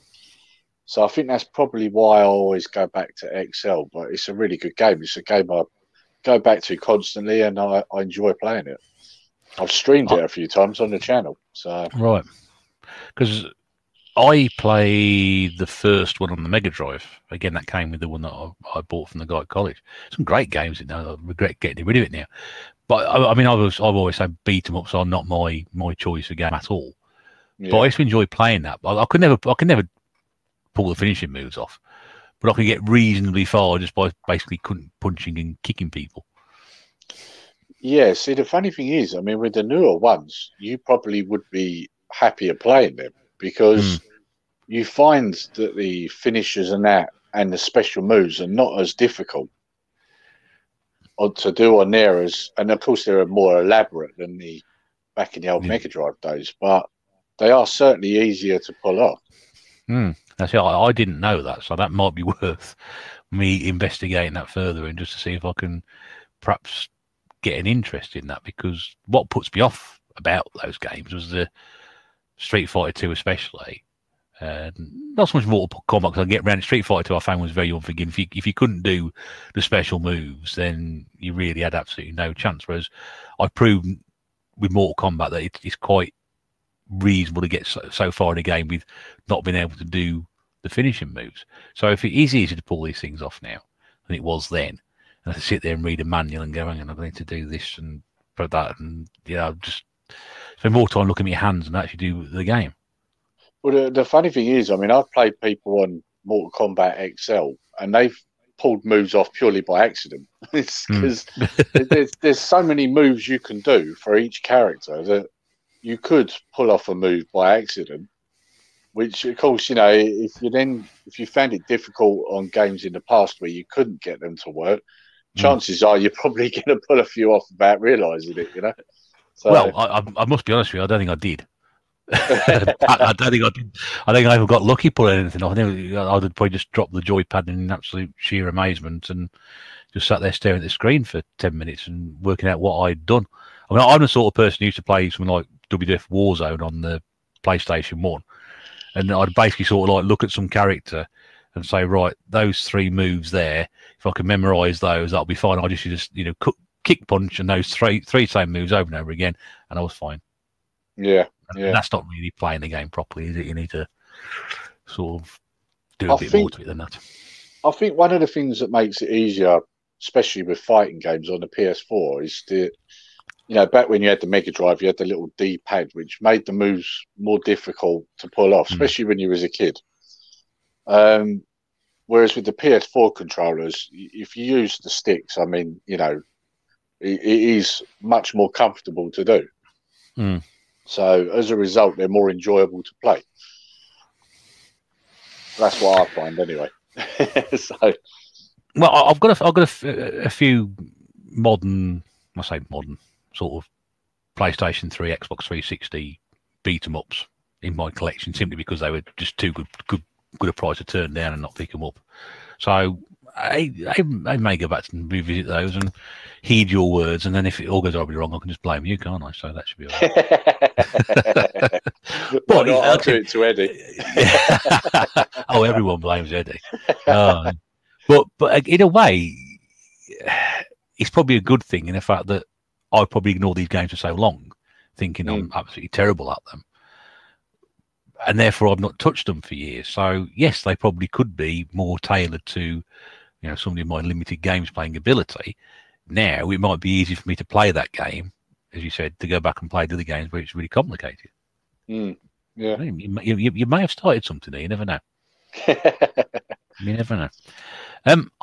I think what we'll do, we'll carry on going with the last 2 of your favourite games, because that'll segue us nicely into your sort of last gaming history before we get to you. Yeah, because I know what your 6th game choice is going to be, and then I know what your next gaming history section is going to be, so that'll go quite nicely into that. And obviously, we are on the subject of beat 'em ups at the moment. We talked about Mortal Kombat. It would only be fair to speak about this series next. Yeah, and that's Street Fighter 5. On the PS4 as well, wasn't it? On the PS4, yeah. Oh, yeah. It's an interesting one, this, because when I initially picked it up, I wasn't a fan, because I wouldn't say it was broken, but it didn't seem like it was finished. Right. You felt like you was kind of getting half a game, and it wasn't cheap. So when I first got it, I wasn't particularly happy with it. But over time, they added more to it. And going back to what you were saying about fighting games, again, you'd enjoy this more than Street Fighter 2, because the moves don't seem so difficult to pull off. They, like when back in the days of Mega Drive, SNES, sometimes you'd be sitting there and you're doing your quarter of a circle and it wouldn't always come off. Whereas I found with this on the PS4, it does. And And of course, one of the things they added to it was that you can play Street Fighter 2, Street Fighter 3. Of course, it's with the new graphics, not the original graphics. So how Ryu looks in Street Fighter 5 is how he'd look if you played him in the Street Fighter 2 mode. Okay. So it is an up-to-date look, but you've got all of that with it. So there's a lot to it. Yeah, it's quite an enjoyable game. I do like going back to it. My boys enjoy it too. So, yeah. Have you a favourite in the Street Fighter series? I mean, you play Street Fighter 2 on the SNES. Is this your favourite Street Fighter game of the genre? I would say so. It's funny because I mean I liked Street Fighter Alpha 2 and Alpha 1. I liked Street Fighter 2 and Super Street Fighter 2, but I found that since playing Street Fighter 5, when I go back to them, I don't enjoy them as much. And I think it's because they've taken it so far now. I enjoy Street Fighter 5, which is funny because normally I prefer my retro, but when it comes to Mortal Kombat and Street Fighter, I actually do prefer the newer ones. So yeah. Yeah, I remember years ago I picked up a copy of Street Fighter, the one on the Dreamcast. Was it Street Fighter 3? Street Fighter 3. Third Strike, is it? That's the one. Yeah. And I found it at a charity shop for £1. And I was like, wow. Yeah. That's good. I got it. Yeah. I got it home, opened it up, and it was a copy of Virtua Striker 2 in there, wasn't it? Oh, no. Yeah. Because in those days, I simply took, it's the box for that as face value. Yeah. What I regularly mention is the fact that I bought Tomb Raider 3 at a car boot years ago, and only when I started running my PlayStation collection video about 6 months ago, I opened the Tomb Raider box up to find out there was no disc in there. So it's been sitting in my collection for 10 years, and I only now realise there's no disc in it. Just shows how often you play them. Exactly. But yeah, the Street Fighter Third Strike was, and then what the stupid thing was, I actually threw it away. I thought, really? well, I've got that game, so I threw the box away as well. I was like, yeah. And I don't know why I did that. Yeah, I knew it was. I thought, well, not my sort of game, but I'll grab it anyway. Good Christ, a Dreamcast game for £1 in the charity shop. I love that. I should have kept the bloody box, because I think I'm not sure whether the manual. I can't remember if the manual was in there, but obviously the inlay was there, the box was there, so I should have kept that and just found a loose copy of the game. I had a lot to learn. It's probably when I first started doing it. But of course, now you can get that on the PS4, can't you? Because if you get the 30th anniversary, which I've got, you get that on it. So yes, yeah. That's one of those sort of slight errors you make, and you sort of for the mistakes. Oh dear me. Right then, so on to your last game, your favourite choices. And again, we had a quick chat about this one beforehand. I've got the sequel. Yeah. You've got the original. Yeah, Loaded. Yeah. So a lot of people might be surprised at this because, I mean, Loaded is one of them games I don't think was really that big, but it was a game that I enjoyed. It was one of the first games I got for the PlayStation, and it's a top-down, I don't know if you call it a dungeon crawler, but you're walking around killing everything basically. Yeah. It reminds me because I was a big fan of Alien Breed on the Amiga, and so was I. Yeah. Yeah. So these games then appeal to you if you like games like that. It's just very similar. But the other thing is again, both my boys really enjoy playing Loaded with me. And when you consider it as a game that was out way before they was even thought about, that's always a good thing. So, again, another game that's more suited to two-player. You wouldn't want to play it on your own. I always get confused. I always think this is a Bitmap Brothers game, and I'm probably going to. Yeah, I think of the Chaos Engine when I look at it. Yeah, I'm not, and I always seem to get confused between the two. As soon as you mentioned it, I thought, but I'm trying to remember desperately if it was a Gremlin graphics game. I can't remember. No, I can't. I can't either.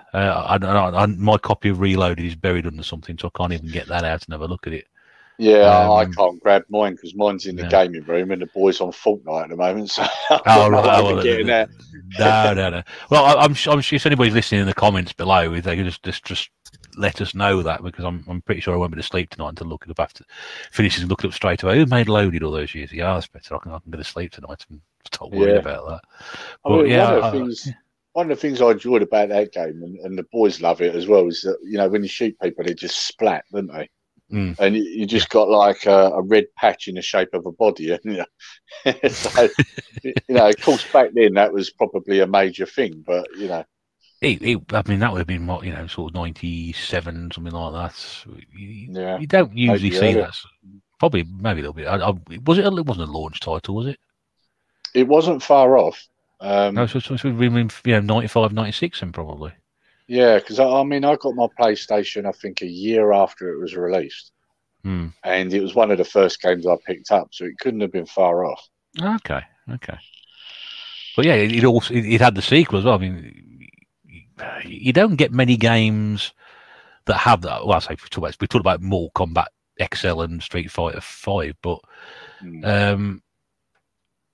they're game series. You expect those game series to evolve. It's very rarely that you're going to get a game and then you get a sequel to it. I think that's quite strange. It's unfortunately, the sequel kind of put the nail in the coffin, because not a lot of people enjoyed the sequel.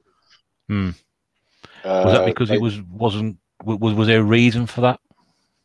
Well, one of the things I found when I played it was that it was a lot brighter, and like one of the things that's appealing about the first Loaded game is it's quite dark and gritty, and whereas when you play Reloaded, it's all bright and colourful, and the characters were different as well. So it just, I don't know, it just wasn't as appealing, Yeah, it didn't seem to do as well when that one came out. I mean, I did get Reloaded, but like I say, I didn't enjoy it as much. I preferred the first one. It's an interesting point, because if you tinker with something that works, you tinker with something to make it, I don't know, you say brighter, different characters, people go and expect more of the same, and immediately when you pick something up, it's like, oh, it doesn't quite feel the same, does it? It's not quite as good as it should be. Yeah. Interesting. I think that's a really good choice. We got Earthworm Jim, a classic platformer, Bubble, a classic arcade game, and the version you picked, probably the best conversion of all. Top-down shooter, which again pretty old school. That really, you've either got the side-on shooter, which is all the top-down ones. You don't see a lot of those now. No. Two great fighting game series, and then you've got that. You said dungeon crawler. I think it's probably a very good way to describe it. So you got a real sort of mixture. Okay, Street Fighter 2, Mortal Kombat, maybe sort of the same game, but a real sort of mixture there in your favourite games. I think that's a pretty good choice. That. And of course, with Mortal Kombat, Street Fighter, you can play through all the characters a number of times. So yeah, I think they, if I was stuck on a desert island, that they'd keep me going for a while. So, until the rescue ship turned up, then you'd be right. Yeah. Before we get to your other two game choices, let's drop back to the last bit of your gaming history, because we just talked about Reloaded, which is on the PlayStation 1, which leads quite nicely into where we're going next. Yeah, so the next console I got was the PlayStation. Like I said, I got it about a year after it released. Now, this one I had a nice little result on. So basically, a friend of mine who had his since launch, he was looking. I'm trying to remember if he was getting a PC or whether he was looking at getting the Xbox when it come out. Maybe, I don't know. I forget. The old grey matter don't work as well these days. It's like your reactions on the games as well. It doesn't quite work as it used to. No. Yeah. So yeah, he was looking to sell it anyway for some reason, and so I said to him, "I'll have it," because I'd been looking at one. And he brought it round, and I went to hand over the money. He said, "Before you give me the money, just test it out. It does work. I know it works, but just test it out." So I plugged it all in. I put the disc in and turned it on. Nothing. And he's like, "This was working a couple of days ago." I was like, "All right, look, let's just switch it off on the wall and give it another go." Turn it on. Nothing. So at this point, he's frantic because he's like, I think I was going to give him something like 150 for it or something like that. That's a fair whack then, yeah. Yeah, and I mean, when they first come out, if I remember right, they was about £300, I think, weren't they? I think you're Something right. like Yeah, that, maybe. Yeah. yeah, because if you remember that when they launched the Saturn, um, I think they put up 399 when it came out, and all Sony Mm. did came out at the conference, we just came out, put 299 on the screen, and the guy just walked off, Yeah, and yeah. that was it. So they would have Yeah, been about the 300 quid mark. yeah, so I think I was paying about 150, all boxed, and it had a few games with it, like Ridge Racer Revolution and a few Oh, others. yeah. So yeah, good games. So yeah, so at this point, he rings his dad up, and he's saying to his dad on the phone, like, can you believe this thing ain't working? I was just about to get 150 for it. And then his dad says to him, well, hang on, you still got the receipt here in the drawer. Has it been a year since you bought it? So he said, well, I don't know. So he rushes off home. About half hour later, he comes back. He's running down the road with this receipt in his hand. He's still in guarantee like this. So he says to me, he goes, you might do well out of this, because if I could get this changed, you're getting a new PlayStation for 150 quid. So his dad comes down the road. He jumps in the car. He goes down, takes it back to Dixon's. And I'm sitting at home and I'm thinking, an hour's gone, thinking this isn't going to happen, is it? Mm. And about an hour and a half later, he comes back and he went, you are now the owner of a brand new PlayStation. Oh, brilliant. Yeah, it was a really good result. I mean, it's funny because, I've had some pretty good results recently, but back then I'd never had anything as good as that. A brand new console for £150, half the price with games. So, that's been in the right place at the right time, and a bit of luck there. I mean, when I bought mine brand new, I got mine from Comet. Yeah, how long ago that was, and I think I paid 180, and it came with Alien Trilogy. Yeah, I think it's like 160 without a game or 180 with Alien Trilogy. Yeah. I mean, the other thing was that your mate, he really could have took the mick at that point and gone, oh, I want more money for it. Yeah, but he didn't. He just went, look, just have it for the same price. So, it's under the deal. That's right. Yeah, that's what it is. Yeah. I mean, if it's still in the warranty, then God, imagine thinking about that as well. Yeah. Clever of course, back then, Dixon's. I mean, they're gone now, aren't they? So there's probably people watch or listen to this thinking, "What's Dixon's?" Like, yeah, that's right. Yeah, what's Comet? Yeah. So, different era altogether, that isn't it? But that's where you got them from then. Yeah. There weren't many places, game stores. There wasn't game. Don't think game was game around then. Electronic Boutique might have been on. Yeah, I think Electronic Boutique was around. Yeah. The game came along shortly afterwards, but they would have been around that long if they were. No, because I do remember going into an Electronic Boutique in Lakeside to buy PlayStation 1 games at one point. So yeah. I know. I tried to trade a load of Mega Drive. When I got rid of that Mega Drive, I'm sure that was 99 2000, and I went into a Electronic Boutique then, so they've probably been around a few years, but I don't remember many game stores. Well, anyway, I don't know. It's but you didn't have that choice back then. It was Dixon's, Curry's, Comet, or the mail order. Yeah. The old catalogues, God, that's another thing. Anyone listening to mail order, what's that? Well, I used to buy games on mail order. Used to sort of, another thing, write a check out. I was about to say that, write a check, yeah. Yeah. You got the magazine. You go to the magazine. You write down what you want. You send a check out, and about 2 weeks later, you get your games. This Amazon stuff where it arrives by courier the same day. Yeah. God, times have really changed. God, yeah. When I ordered my Mega Drive, not Mega Drive, my Evercade. Get it right. The Evercade. I ordered it at 7 o'clock the night before, and it arrived at 7 o'clock the following morning. Yeah, see that would have happened. No, you got no chance. I had to wait 5 weeks for Chase HQ to arrive on the Amiga, and then they sent me the wrong version. Oh, really? Yeah. They sent me the SD version. Oh God! So I send it back, and then we got Another about 2 weeks 5 weeks. later. Yeah, 2 weeks later, we got the right one back, and all they'd done was basically put a sticker over the box, put the Amiga sticker over the box where the ST one was, and shoved the disc in. Oh really? Yeah, Christ. placed down in London. Yeah, Oh, so they dear, oh didn't dear. even just send out an Amiga one; they actually stuck a sticker on it. Yeah, you could see because I thought when I first opened it, it was like, oh, it's the ST version, and then you open the box up, oh, it's the ST discs. Now, what are you going to do, apart from Mm, sort of burst into tears? Been waiting so long for this going to turn up.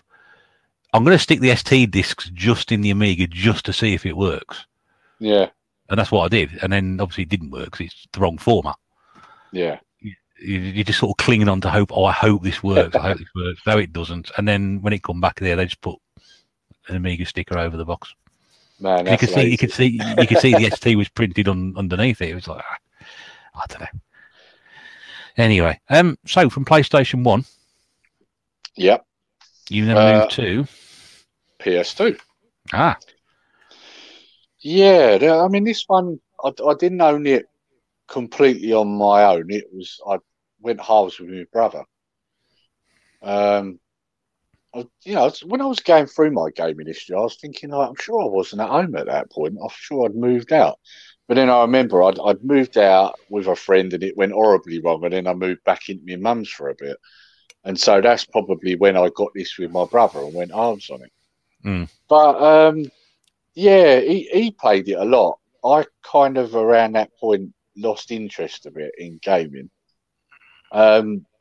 Mainly because at that age, you're doing other stuff, aren't you? I I think was out. a lot of people do. I would say, I don't know, probably two or three of the previous people I've spoken to have had periods outside of gaming. And Yeah, I've done it. I've done it myself as well. There's probably a period about 4 or 5 years where I wasn't really into it. yeah, yeah, yeah. So for me, it was the PS2 where this happened. I mean, I was out with my friends and all that, and if I remember right, I'm sure it was about the time I was I was doing building work, I think, back then. So of course, building work and drinking in pubs kind of goes hand in hand, doesn't it? Really. Yes, so, that's right. Yes. so I was doing that more than I was gaming, obviously. So, whereas my brother, he was 3 years younger, so he got a lot of use out of it. So, yeah, and in the end, I think I sold my half of it to him. Hmm. So, yeah, yeah, I didn't really. It's funny because I play PlayStation 2 on my fat PS3 now quite a bit. I've got quite a few PS2 games. Hmm. But back then I didn't play most of these games. That's the funny thing. I think with me, I wanted one as well when they came out, and I actually ended up buying my other half's brothers off him, running about 50 Yeah, quid and a load of games with it. And I love the fact that there's so many games and they're so cheap, and there's some absolute dross on there. There really isn't, and the dross is the really funny stuff. I quite like buying the rubbish, and I'm very happy with that. But yeah, I don't have the connection with it. I have more of a connection with the PlayStation 1. I would certainly say I have more of a connection with the PlayStation 3. mm. And I like it, but I don't have the affection for it that I do with other systems. Yeah, yeah. See, that's the thing. I mean, like with me, I don't have the affection for it. I think it's more because these are games I missed out on. Right. I think that's why I get quite a bit of PS2. It's not so much with that. It's not the nostalgia. It's more the what did I miss out on. Mm. You know. So Yeah, I agree. I mean, there are, like the Metal Gear games, the Resident Evil games, which I've picked up,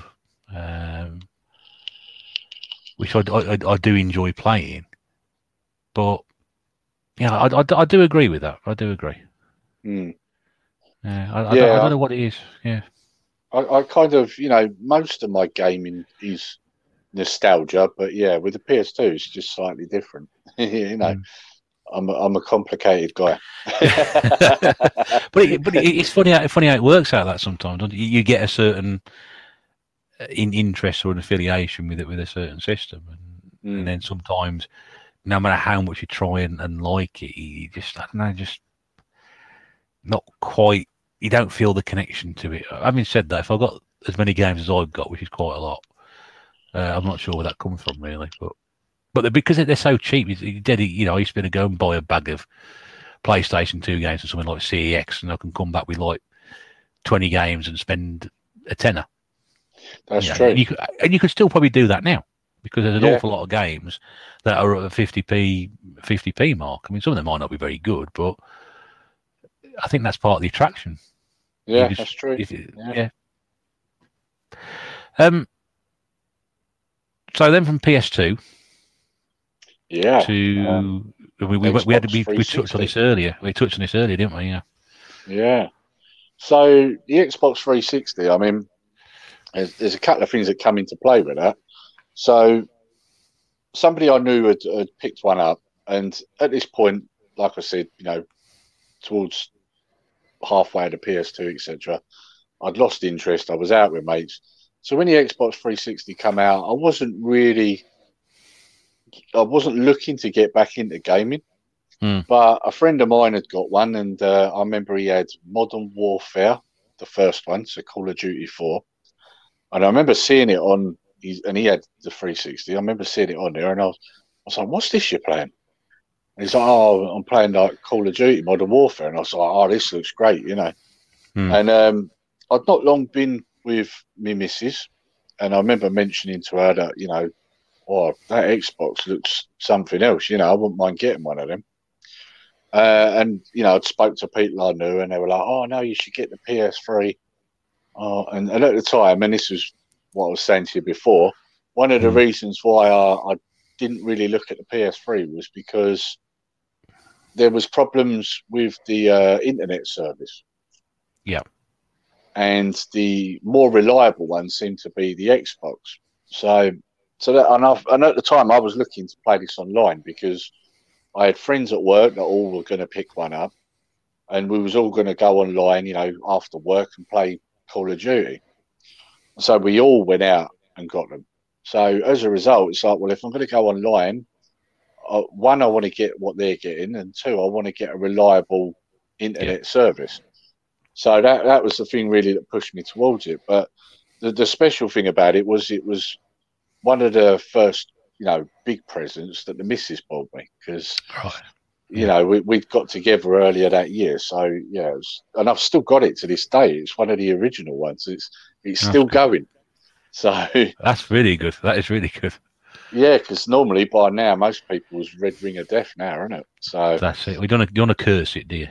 No, I have got a spare one. I've got a slim just in case that ever does break down. But yeah, always handy. So you can try and get a replacement, you know, backup console just in case if it's cheap enough to pick one up. It's just worth having. Yeah. I've even got quite a few spare controllers for them as well. So yeah, I think out of all my systems, that's the one that means the most to me, and it's because of, you know, how I ended up on it. And obviously at the time, my youngest was born 2008. So when he'd be in his little Moses basket in the front room, and I'd be sitting there playing Call of Duty, you know. So yeah, so I had a lot of time, if you like, to play games then, because, you know, he was asleep a lot of the time and I'm sitting there playing. So I did get quite a lot of games for the 360, and I did get a lot of gameplay out of it. So yeah, it was a good system for me. Yeah. I like it. I mean, it's one of the ones that I wanted to pick up, and I was very lucky because Mrs. Bear's mum decided she wanted to get rid of the DVDs, and I went through them for her. I said, "Well, you're not going to get a lot for this, to be honest with you." And she said, "Well," she says, "have them, and then get yourself something for your game collection." Yeah. So I sort of worked it all out and cost it all up. There was around about, I think, 50 quid's worth of trade. So I took them in, and at the time I think the 360 I got was 58 quid. It's only going back about 3-4 years. In fact, it's probably, where are we? It's on my YouTube channel because I picked one up, so it's got to be sort of 2018 onwards. Yeah. I've not had one that long, but I've always wanted one, and it come in a box which they didn't think it would do. Because I bought one of not the discounted ones. I Right. bought a discounted one, but it actually did come with a box. It's a Oh few wow. marks on it, but you'd expect that to Yeah. go. And I love it. I think it's a great system. I've always enjoyed it, and I said to you, I wanted one initially to play games on, but we found that it was best for us for what we wanted, for something like that, for what we could do with. It was better to get a PlayStation 3, so that's what we did at the time. And I like the PlayStation 3. I know a lot of people don't, but Well, I probably the still funny wish I thing got a is, 360. I do own a PS3 now. In fact, I've got two of them. Mm. I've got the fat one so that I can play PS2 and PS1 on it. But then I bought this. I got the slim from a charity shop, Oh, and right. because if you play the PS3 games on the fat one, you're more likely to overheat it. Yeah. It overtaxes it. So I got the slim for that. So I actually own two of them now. But yeah, it's funny. I've done it the other Well, way around. we So, had the fat one, not the backwards compatible one. We had, I think it was the 80 gig version, I think, and it was great. But then once it overheated, that yeah, was it. We sent it off to be repaired, and it come back and it worked fine for a few months, and then it broke down again, and then we sent it off, yeah, and it come back, and then it broke down, and that was it. And now it just won't start. yeah. So it's possibly going to be a Mrs. Bear repair project at some point in the future. Well, the funny thing Uh, is, I technically have got three because I've got one that I bought that wasn't working. hmm, So it you switch it on and it powers off straight away. So I'm guessing that's got an overheating problem. yeah, I But think I found out. there's two differences, see, because the one I've got is the Cetro One, which is basically a PS3 with a PS2 board in it. Hmm. Whereas the one that I picked up that's overheated, that's the one that's got the built-in emulation. Right. So yeah, there's a Hmm. slight difference between the two. But the one that I've got that works, I mean, I don't want that to pack up because they're about 300 quid now. That's So right. Yeah, yeah, yeah, yeah. They are quite expensive, those particular ones. mm, But I've bought this when that eventually broke down. We did buy a Slim, which is the one I use now. So, but yeah, I like PlayStation, but I like both of them. I think yeah, I think the PlayStation's got some really good games for it. But I think yeah. if you wanted a pure gaming machine, you go for the 360. I think the look of the games looks better on the 360. A lot of people will probably think I'm swearing right now, but I thought Call of Duty games, for example, which I played a lot of at the time, I thought they looked better on Mm, the 360. I also think they played better because of the controller. But you that's know, interesting. Yeah, yeah, other I, people disagree. So I've never played Call of Duty on the 360. I played it on the PlayStation 3, but so I can't really sort of throw my hat in on that one. But mm, then, yeah, it's an interesting one. And this brings us to where you are now with yeah, your sort of your modern collection. right. So I mean, my most modern console, not mentioning the Evercade and all that sort of stuff, would be the PS4. Hmm. Um, Obviously, in between now, I've bought the kids stuff like the Nintendo Wii, which we still have. Uh, Actually, it's not the PS4. I just realised it's the Switch because I was I've going to got say, one of I'm them pretty sure you too. had a Switch. Yeah, yeah, I forgot that. So yeah, so I got the PS4, and that was mainly because Star Wars Battlefront was coming out, and like I said earlier, I was a You're a massive Star Star Wars Wars fan, fan. yeah. Yeah. Although if I had have known how bad that game was going to be, I probably wouldn't have bothered. Yeah, Luckily, we've got it it on the had. PlayStation 4, yeah. Yeah. It's terrible, isn't it? So It's all right for a bit. I mean, we didn't go online with it. It's all right for a bit, but after a while, it just gets a bit. And I yeah, was like, yeah, another Star Wars game. if it wasn't for Batman Arkham, oh Christ, which one was it now? Arkham Knight, wasn't it? Yeah, Arkham Knight. If it wasn't for that game, I probably would have took it back.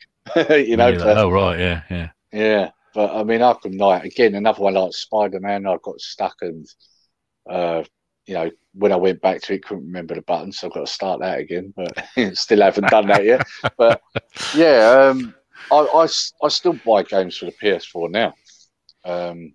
Yes, it's a good system. Hmm. Although this is my second one. Oh, right. So was it a technical problem, or was it just? Well, yes and no. So I bought, first of all, I bought myself a PS4, and then I found that the kids were jumping on it more than I was. I couldn't get on the damn thing. Hmm. So for Christmas, we got the kids their own one. And then what happened was, I think it was probably about a year after, I hadn't had it long, it packed up. There was power going Right. to it, but nothing on the screen. So I thought, right, well, it's had it. So I picked up a Slim. Now, here's the funny thing. I put it up in the loft in a box. Well, I can't remember exactly why I did it, but I got it out of the loft and I thought, well, even if I just sell it as, repair, damaged, Hmm. and I plugged it in and it came to life. So, Right. yeah, it Strange. was, it must have been some sort of software glitch because when I returned it back to factory settings, it was fine. That's weird. So maybe it was like a dodgy update that was sent down at the time and it just bricked it. So I don't Oh. know. I Yeah. worry about doing updates like that because you hear so many horror stories about people's Mm. consoles are just completely blank Yeah. because we had to do one the other day because it's been ages since we used my PlayStation before, and we had to do a software update. And I thought, oh God, I don't know if this doesn't go wrong because I'm not going to go and buy another one. It's Yeah. Yeah. luckily it was all right, but your heart sort of stops for a little bit until it's all done and sorted out, and then everything's okay, and breathe a sigh of relief. Yeah. Mm. Yeah. I mean, I was quite lucky really because I probably would have, if I hadn't have tested it, I probably would have sold it as damaged and probably got, I don't know, 40 quid for it. Yeah, But, I tried it out, it worked, and I ended up getting about £100 for it. So that was all right. Happy days. right, that's all right, isn't it? Yeah, So, happy with that. yeah. And you got the Switch as well. Yeah. So the reason I bought the Switch was because I'll be honest, I'm not interested in the new Xbox or the PS5. Mm. I started to put a little bit of money aside in case I wanted to get them systems, and there's just nothing there for me. I'm not interested. So I thought, well, do I hold out and see if they do an HD, like a 4K Switch? Yeah. And I even put it out as a video on the channel asking what people thought I should do, and they're all like, "No, just go and get the Switch. It's great." So that's what happened. We got one. So yeah, and They are great. I do like it. And yeah, one of my big regrets is I don't spend enough time with it. yeah, yeah. The only thing I have found though is that games that you can get on the PS4 that are also on the Switch are always dearer on the Switch, Mm. Well, it's which is a Nintendo bit tax, annoying. isn't it? Yeah, It's Nintendo. It's always been the case. You try and explain to me why GameCube games are still ridiculously expensive, given the fact that that system is now knocking on for nearly 20 years old. yeah, Why are the games still commanding such a high price for it? Even the cheap, even the sports games, you're looking at paying £2-3 a time for them. Whereas yeah, on other systems, even on the modern PlayStation 4, new versions of FIFA from like 2019, you can yeah, 2018, you can pick up for pence. yeah, But GameCube game, you want to buy a copy of. What did I pay the other day? FIFA 06 on the GameCube, £2. yeah, I wouldn't usually pay £2 for a GameCube game or a FIFA game, but it was just a FIFA game, but it was in good condition. So I thought, well, I'm not going to leave that behind for £2. But there's no cheap games to that system, and I think that's the problem with the Switch as well. I look at second-hand games, and they are still very, very expensive. yeah. Do you like shoot 'em ups? I used to when I know the reactions of a 18-year-old compared to the reactions of a 65-year-old now. So See, Geordie Slasher Gaming put me onto a game called Simmora X on the Switch. You can get that on Amazon for £8, and it's a pretty good game actually. Cheapest game I've actually come across for the Switch. So well, that would be something I would sort of look at because I'm not going to go and buy a game for like 20, 25, 30 quid, which is current generation, and not play it. I would do yeah, that for my old stuff, but that's for a completely different reason. If yeah, I'm going to buy a modern game, I'm going to want to sit down and play it. I'll yeah, just pay £20 for Elite Dangerous second hand on the PlayStation 4. Not for me, for the other half because that's the sort of game she enjoys. Yeah. But I would never have usually paid that for something else. But if I was buying that for myself, I wouldn't have paid 20 quid for that game. I'd have been trying to buy Drive Club for 3 quid or something like that. I've got that anyway, so that's beside the point. But that's what the sort of game I would look for. So, a cheap modern generation game. And I know they're out there, but I just don't think they exist on the Switch. Yeah. That's how it is, I think. So. See, the main reason I got the Switch was because we used to have the Wii in the front room for, family gaming. And Mario Kart and Wii Sports would get played a lot. And, it suddenly then occurred to me when I was looking at the current, the new gen of consoles, I thought, you know what, we'd probably get more use out of the Switch. And so that's why it sprung to mind. So it's in the front room. So it's a good system. I like it. And I think they got that one spot on. And I think they had to get something spot on after the Wii U as well. Yeah, definitely. Yeah. They went right up with the Wii, and then the Wii U brought them right back down again. And they had to get the Switch right. If the Switch didn't work, I'm not sure where they would have gone. I think that would have been it, wouldn't it? Yeah. Was Pokemon Go before the Switch or after the Switch? I'm just trying to remember. I'm thinking when before. That craze was. Yeah, because I think at the time I remember how quickly that caught on across the world, and I thought this is saved Nintendo. Yeah, and I'm pretty sure it was after the Wii, because the Wii U had sort of like failed miserably, and we were waiting for a new console. And I thought all of a sudden this came out. I thought, that they've hit the nail on the head again, haven't they? They've gone back to their roots and made something that people can play and really enjoy. And then I think the Switch came out after that, and then they're riding that crest now, going back up again. So the thing for me, I think if they hadn't have done the Wii U, though, you wouldn't have ended up with the Switch, No, the Wii U is very much the sort of the prototype for the Switch. I'm one of the few people who will actually sit there and defend the Wii U. I like the game tablet. Everybody hates the game tablet. I think it's great. I think there's some really good games for it. I think it's going to be a system which is going to be incredibly expensive to collect for, if it's not already now, which it is. Yeah, the game certainly isn't cheap, and if you ever see any cheap Wii U games, you pick them up, no questions asked. Yeah, definitely. Yeah, they are expensive. Yeah. And I think you're absolutely right. It sort of sat between the two. It wasn't quite what people expected. The Switch is probably where it should have gone to. And again, that's a great console. You can take that anywhere with you. And I keep meaning to take it to work with me, but I keep forgetting to. It sits it sits in our lounge, and it sits there in its charging dock, and it doesn't do anything.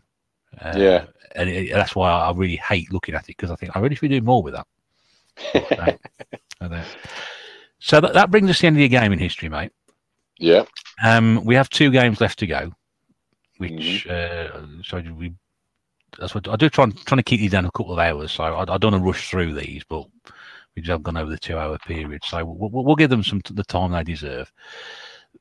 The 2 games that I asked you to pick outside your favourite games, one is the one game you absolutely hate, which we always finish on, and the other game is the game that you've played before, you didn't get on with it. You've played before, you quite enjoyed it, but you didn't get very far with it, or you got stuck on it, or you're in the middle of playing it and something happened, and you thought, I always go back and play that game. You've touched on a couple that you mentioned earlier. I know you mentioned it briefly earlier, just in passing.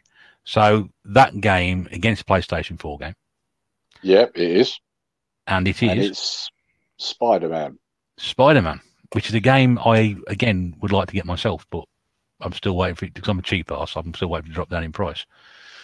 It's a really good game, actually. I really enjoyed playing it. But the problem was I got stuck at this part, and it didn't matter how many times I tried, I got stuck.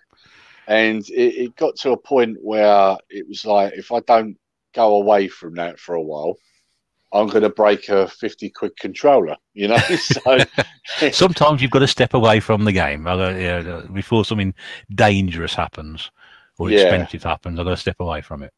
The problem was I initially walked away from it. A couple of days later, I went back to it and still couldn't do it. And then at that point, I just left it and I didn't go back to it at all. Problem I now have is I can't remember any of the buttons or the controls. So if I do go back to it now, I'm gonna have to start all over again. So which is no bad thing really. 'Cause you may find it comes back to you as you sort of go through what you need to do, so you can get back to that point you got stuck at then previously. it might even turn out that I've missed something, and then when I get to that part again, I will be able to get through it. You never know. So yeah, like you say, it's not necessarily a bad thing to go back to it. So yeah, I mean, I've had that. I had that with Batman Arkham Knight, like I said earlier as well. Same difference. So Yeah, I keep repeating history with these. but it looks a great game, and I was a big superhero fan growing up. Not so much now because I think a lot of the films and the constant interest in putting superheroes onto film has really sort of put me off, to be honest with you. But I'd still like to play this because I think I would get a lot of enjoyment. And to be honest with you, I did enjoy the Spider-Man games that came out based around the films.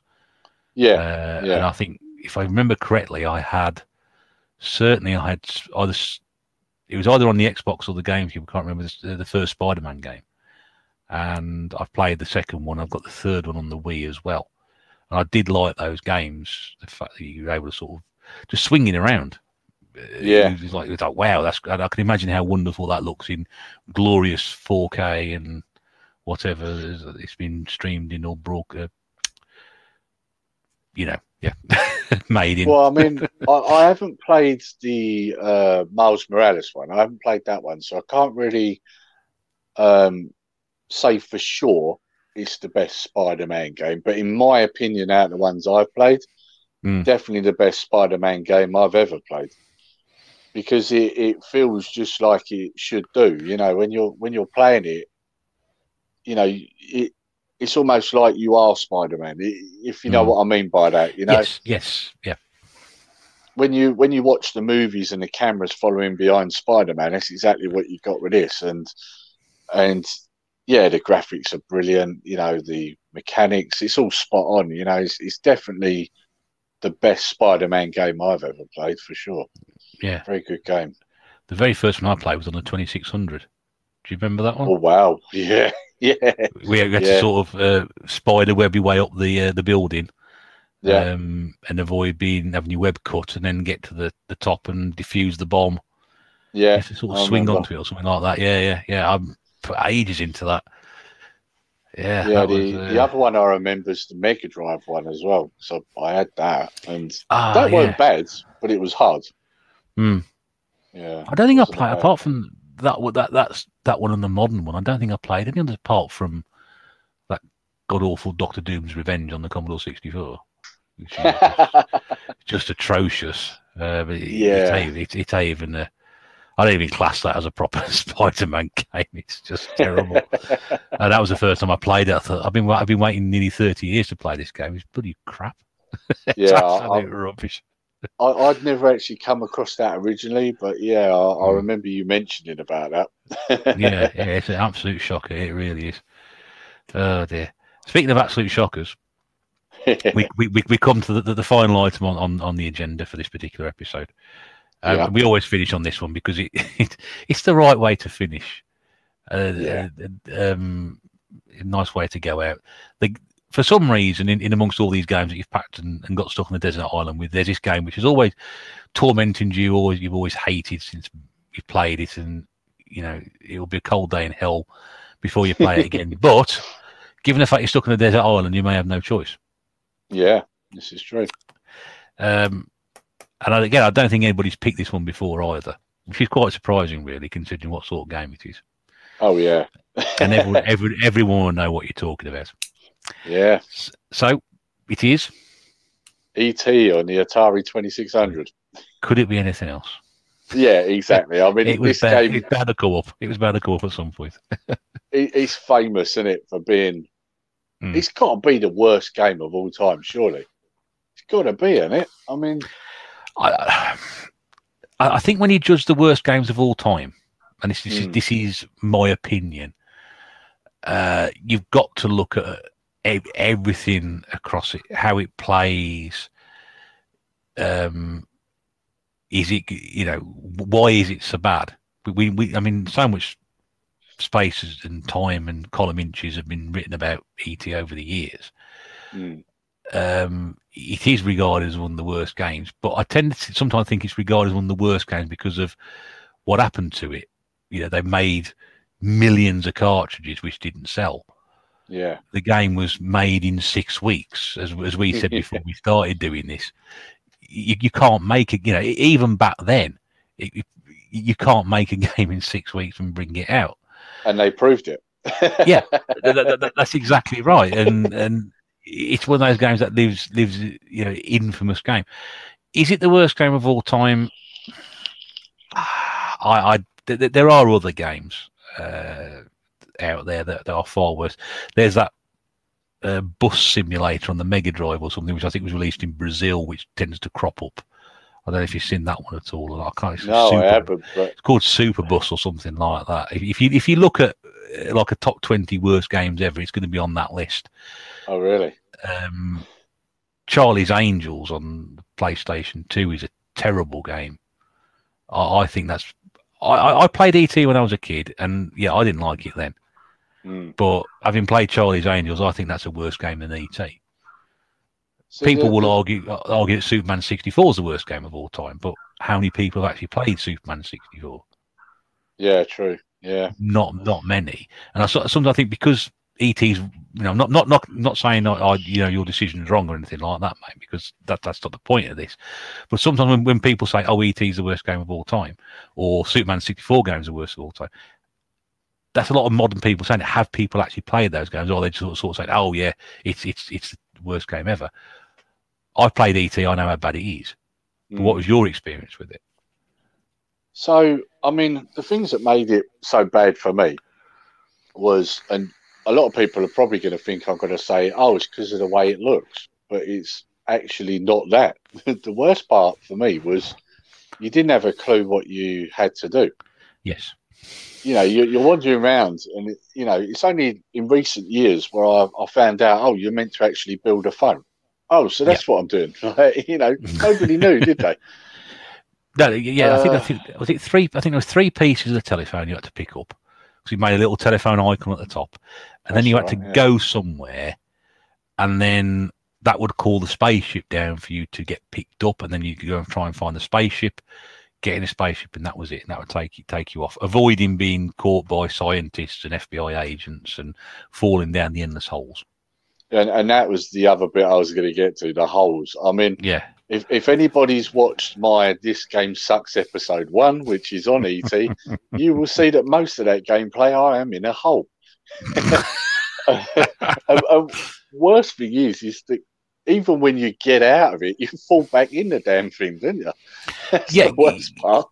It was so infuriating. I mean, you sort of levitate out of this hole that you were in, which I don't remember ET doing that in the film. No. And then if you you had to keep his neck extended and then move away from the hole. That's right. The wells. I think they were called wells. You're falling down the well, and as long as you're away from that, it was fine. But if you just sort of came out the hole and put your finger off the fire button, you'd automatically be on the well and fall back down again. And of course, your energy would keep dropping, and you could do it again and fall, as you said, fall down and fall down and fall down. Yeah, I mean, it's a frustrating experience. It's there's no gameplay to it whatsoever. And I think you can only find the telephones by falling down the wells anyway. Yeah, I think they are actually in the holes, if I remember right. Yeah, I think you're right there. There's a flower down there, which if you find the flower, you would sort of go over, press the fire button, and it would restore some of your energy. And there were little dots around as well, weren't they? Dots, yeah. I mean, it's been years since I played it, so I'm just going for. I don't remember what they're for, but there are dots. Yeah. I'm not sure what that was. That may be energy or something. I can't remember. Again, another thing that wasn't really explained. Yeah. It is one of those strange. I mean, I think it's probably there may have been worse games than that. I think it's probably the most notorious game of all time. I don't think there's any question about that at all. There have been other games which have had controversy about them and about the subjects they've gone round and involved, but this is just notorious. You say ET computer games, people know exactly what you're talking about. Yeah. Yeah. Having said that, though, this is it sounds funny. This, although I hate this game, I wouldn't mind owning the cartridge of it. I haven't got a 2600, but I wouldn't mind owning the cartridge, and it's purely because of the history behind it. Yeah, I agree. I would very much. I had that game originally. We had the games that we had, so that's where my playing experience comes from. Yeah, and yeah. I think just again, as we mentioned earlier, for nostalgic reasons, I would like a copy of that. Loose cartridge. I don't need the box or anything like that. Just to have that game again and say, "Yep, there you go. I've got it." I actually think that we had Raiders of the Lost Ark as well. Talk about Atari 2600 games about films, and that was a frustrating experience as well because you had to use two joysticks with it. Don't know if you've ever played Raiders of the Lost Ark on the 2600. I don't think I did on the 2600. No. Yeah, but you had to do something about. My dad used to play it an awful lot. My dad very played games, but not a gamer at all. But he would play that, and there was a bit where you had to sort of like rotate the joystick to cast. You were casting something to land on an island. It was just so complicated to do that. But yeah, that was a pretty shonky old game as well. Another licensed game, isn't it? Yeah, that's right. But that would have been before. That probably would have been before ET, because Raiders of the Lost Ark, I think, he's 40 years old this year. That makes me feel really old, by the way. Just for saying those exact words. I think it's 81 it came out. Yeah, I think you might be right. You know. And ET was where was ET was 82. 82 or 83. Yeah. Yeah, but I think the Raiders game came out on the 2600 before the ET one. Yeah, because I remember it came in a newly designed Atari 2600 box with the sort of silver box and the sort of the colours in the middle of it. But yeah, that was a frustrating experience as well. But ET's probably is worse than that. And everybody has got their own opinions on it. It's a very frustrating gaming experience. Yeah, definitely. As I said, if you've never heard of it, there can't be many people listening to this who they've never heard of ET, and there's plenty of information on the internet about it. Well, I mean, if you go on Amazon, they've done a whole documentary about it. Yeah, I mean, I think I might have seen that actually. It's called Game Over, isn't it? Yeah, I think I have seen that. And it's actually got ET on the front, on the thumbnail. Yeah, and the Angry Video Game Nerd did a film about it, didn't he? About finding I think a couple of years back he did one of those, did like a feature-length film. That might be, maybe it's the same one that they picked up on Amazon. Is this the one where they go to the landfill to dig them up? I think it is, yes. But I think there might be two separate things, possibly. Oh, maybe. I know there was a documentary about it. Cause I've seen a documentary about it, and I've seen also the nerd video as well, going back a few years. But yes, plenty of information about that. Yes, so there we go. That is it. And that has been really good fun. That has. I've learned quite a bit. There's some games on there I've not known an awful lot about. It's been fascinating to hear gaming history as well, because especially we started with the Tomy LCD stuff. We've never covered that before. I think that was really good, because a lot of people again will agree with you on that one and say, "Oh yeah, I remember seeing those in the catalogs." Mentioned catalogs before, and that would have been, other people may have had, people at school have had gaming systems. You may have fallen back on that, because I was exactly the same. I always looked at those sort of LCD games. Yeah, and I thought, well, I haven't got any computer of my own. I'm going to play something like Outrun or Afterburner, because they were LCD versions of that, and that was what I was looking at. So I can relate that. Obviously, talking about the Mega CD and the Japanese Mega Drive. I mean, that was amazing to understand.